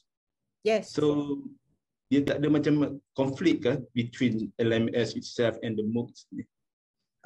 Kita buat macam ni. Siapa yang pakai, sebab dia macam ni, sama ada you nak buat Mooc ataupun LMS, sebenarnya kita kena tengok curriculum kita kan, syllabus kita. So katalah macam contoh, kebetulan saya punya kursus tu memang yang SGDY 5013 tu memang 30% blended. Alright. Jadi memang kena pakai LMS lah. Dan LMS saya adalah LMS gantian, bukannya sokongan. Maksudnya akan ada beberapa slot yang pelajar harus buat aktiviti secara online dalam talian. Kalau secara face to face maksudnya 70% face to face, 30% atas dalam talian. Tapi sekarang memandangkan sekarang ni dah semua disebabkan pandemik ni semua dah online, jadi kita redefine dia sebagai 70% synchronous macam ni dan 30% asynchronous. Maksudnya dia terpaksa buat dalam online tapi dia buatlah ikut sekati dia masa bila-bila masa. That's the LMS. So largely I would say about 35% of our program courses are PTG. Maksudnya dia gantian, dia 30% blended. The rest dia guna LMS, tapi LMS tu hanya sebagai sokongan. Maksudnya dia akan ada full synchronous, tapi LMS tu kalau macam katalah dia nak bagi aktiviti yang pelajar akan buat at home ke apa ke. Untuk mereka yang dah buat Mooc, which is like taklah banyak. Sekarang ni dah lebih kurang, I dah lupa, dah 40 lebih. Mungkin lah, I might give you the wrong figure. Probably more than that, I'm not sure. I can't remember now. Katalah it's about 40 something. So these 40 something courses, depa ni tak payah guna LMS dah lah. Okay. Dalam pelaporan kepada KPT tentang penggunaan blended learning tu, kita akan kata depa yang ikuti Mooc ni dia PTG lah, maksudnya dia memenuhi lah syarat untuk PTG tu dengan syarat dia pelajar yang enroll dengan pelajar yang buat dan pelajar yang habis tu sama. Okay.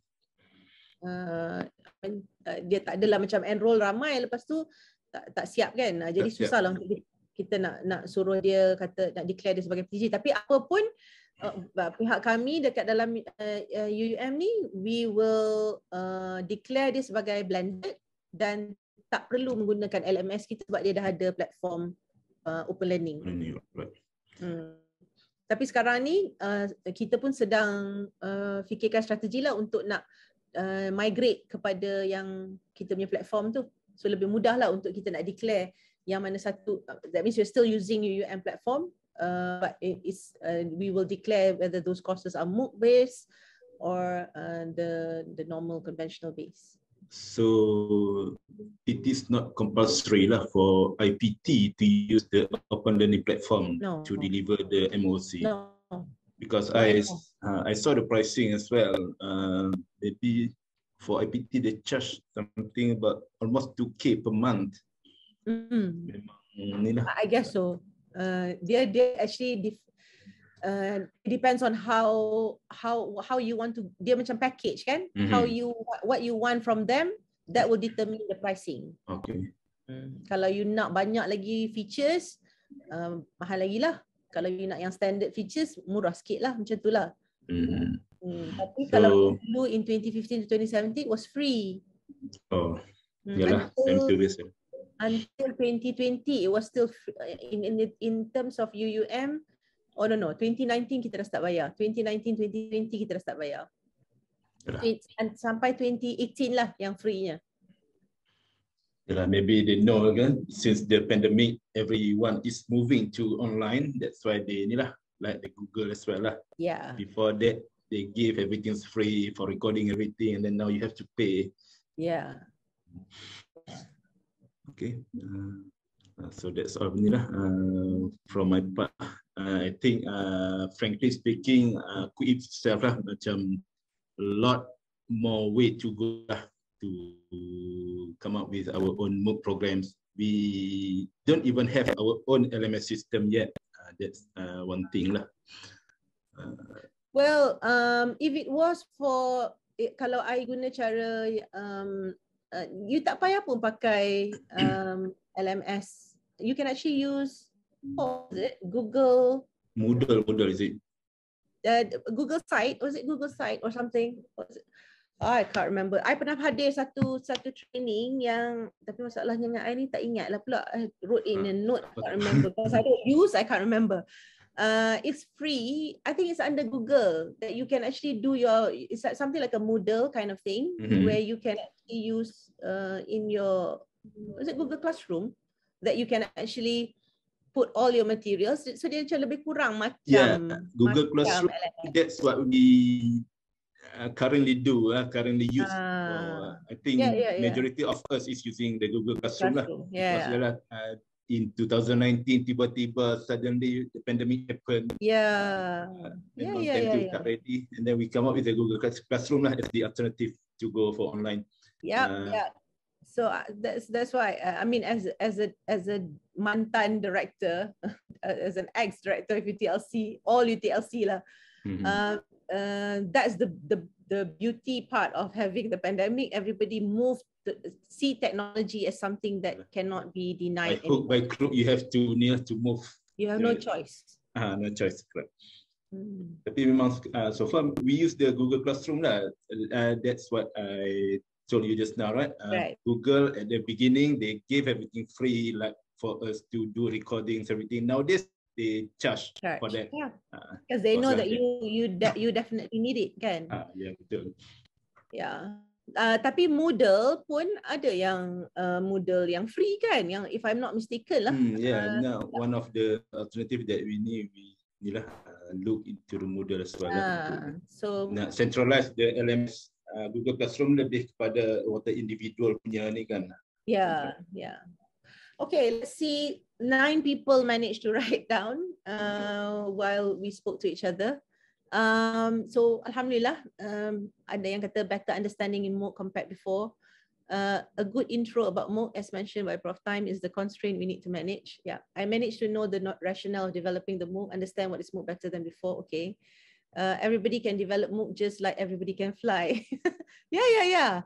And understand what is Mooc better than. Okay, macam 3 kali je orang tulis sama ke you all duduk sebelah-sebelah ni.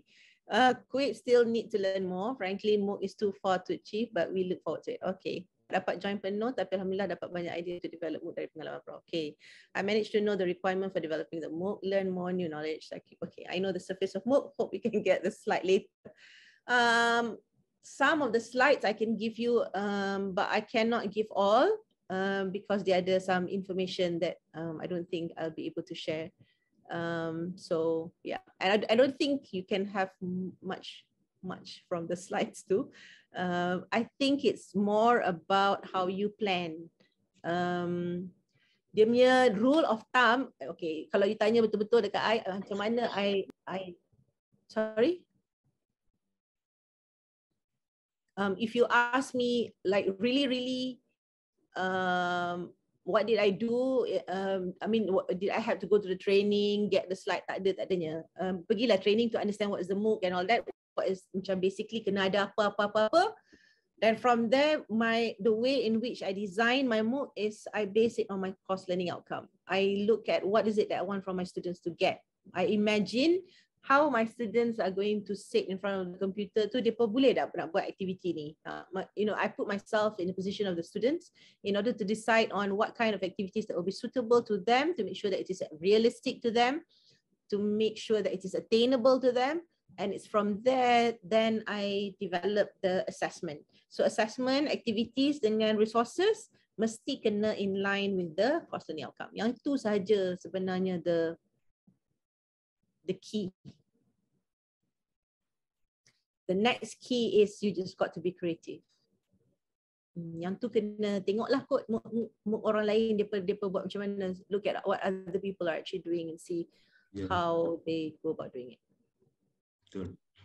Sebab program pun sekarang dah beberapa kali review dah untuk to make it ni kan. Program. Yeah. That's why I ask question about the PA and FA things first. Just yeah. Okay, any more further question from members of academician here? Ada soalan lagi ke?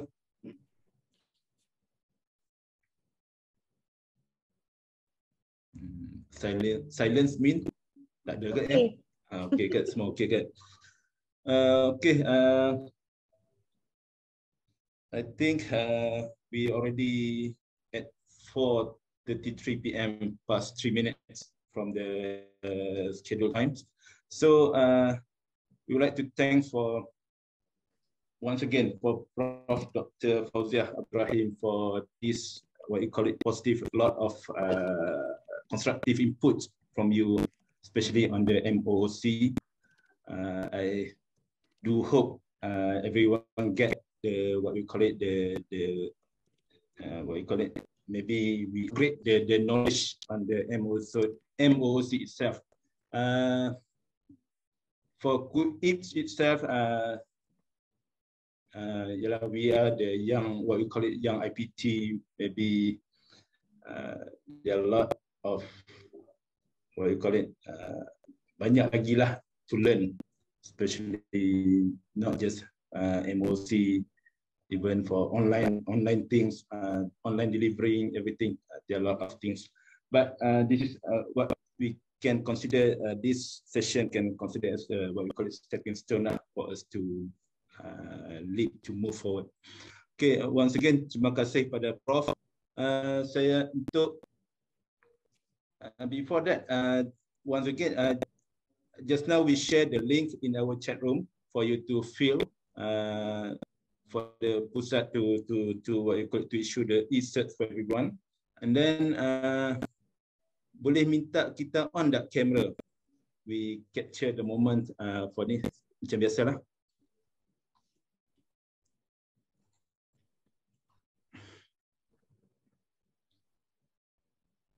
Okay, minta tolong on camera. Semua ada ni kat sini. Itulah kalau saya boleh nampak, selalunya saya akan tengok wajah whether dia faham ke tak faham. I assume silence means faham lah, kena husnuzon.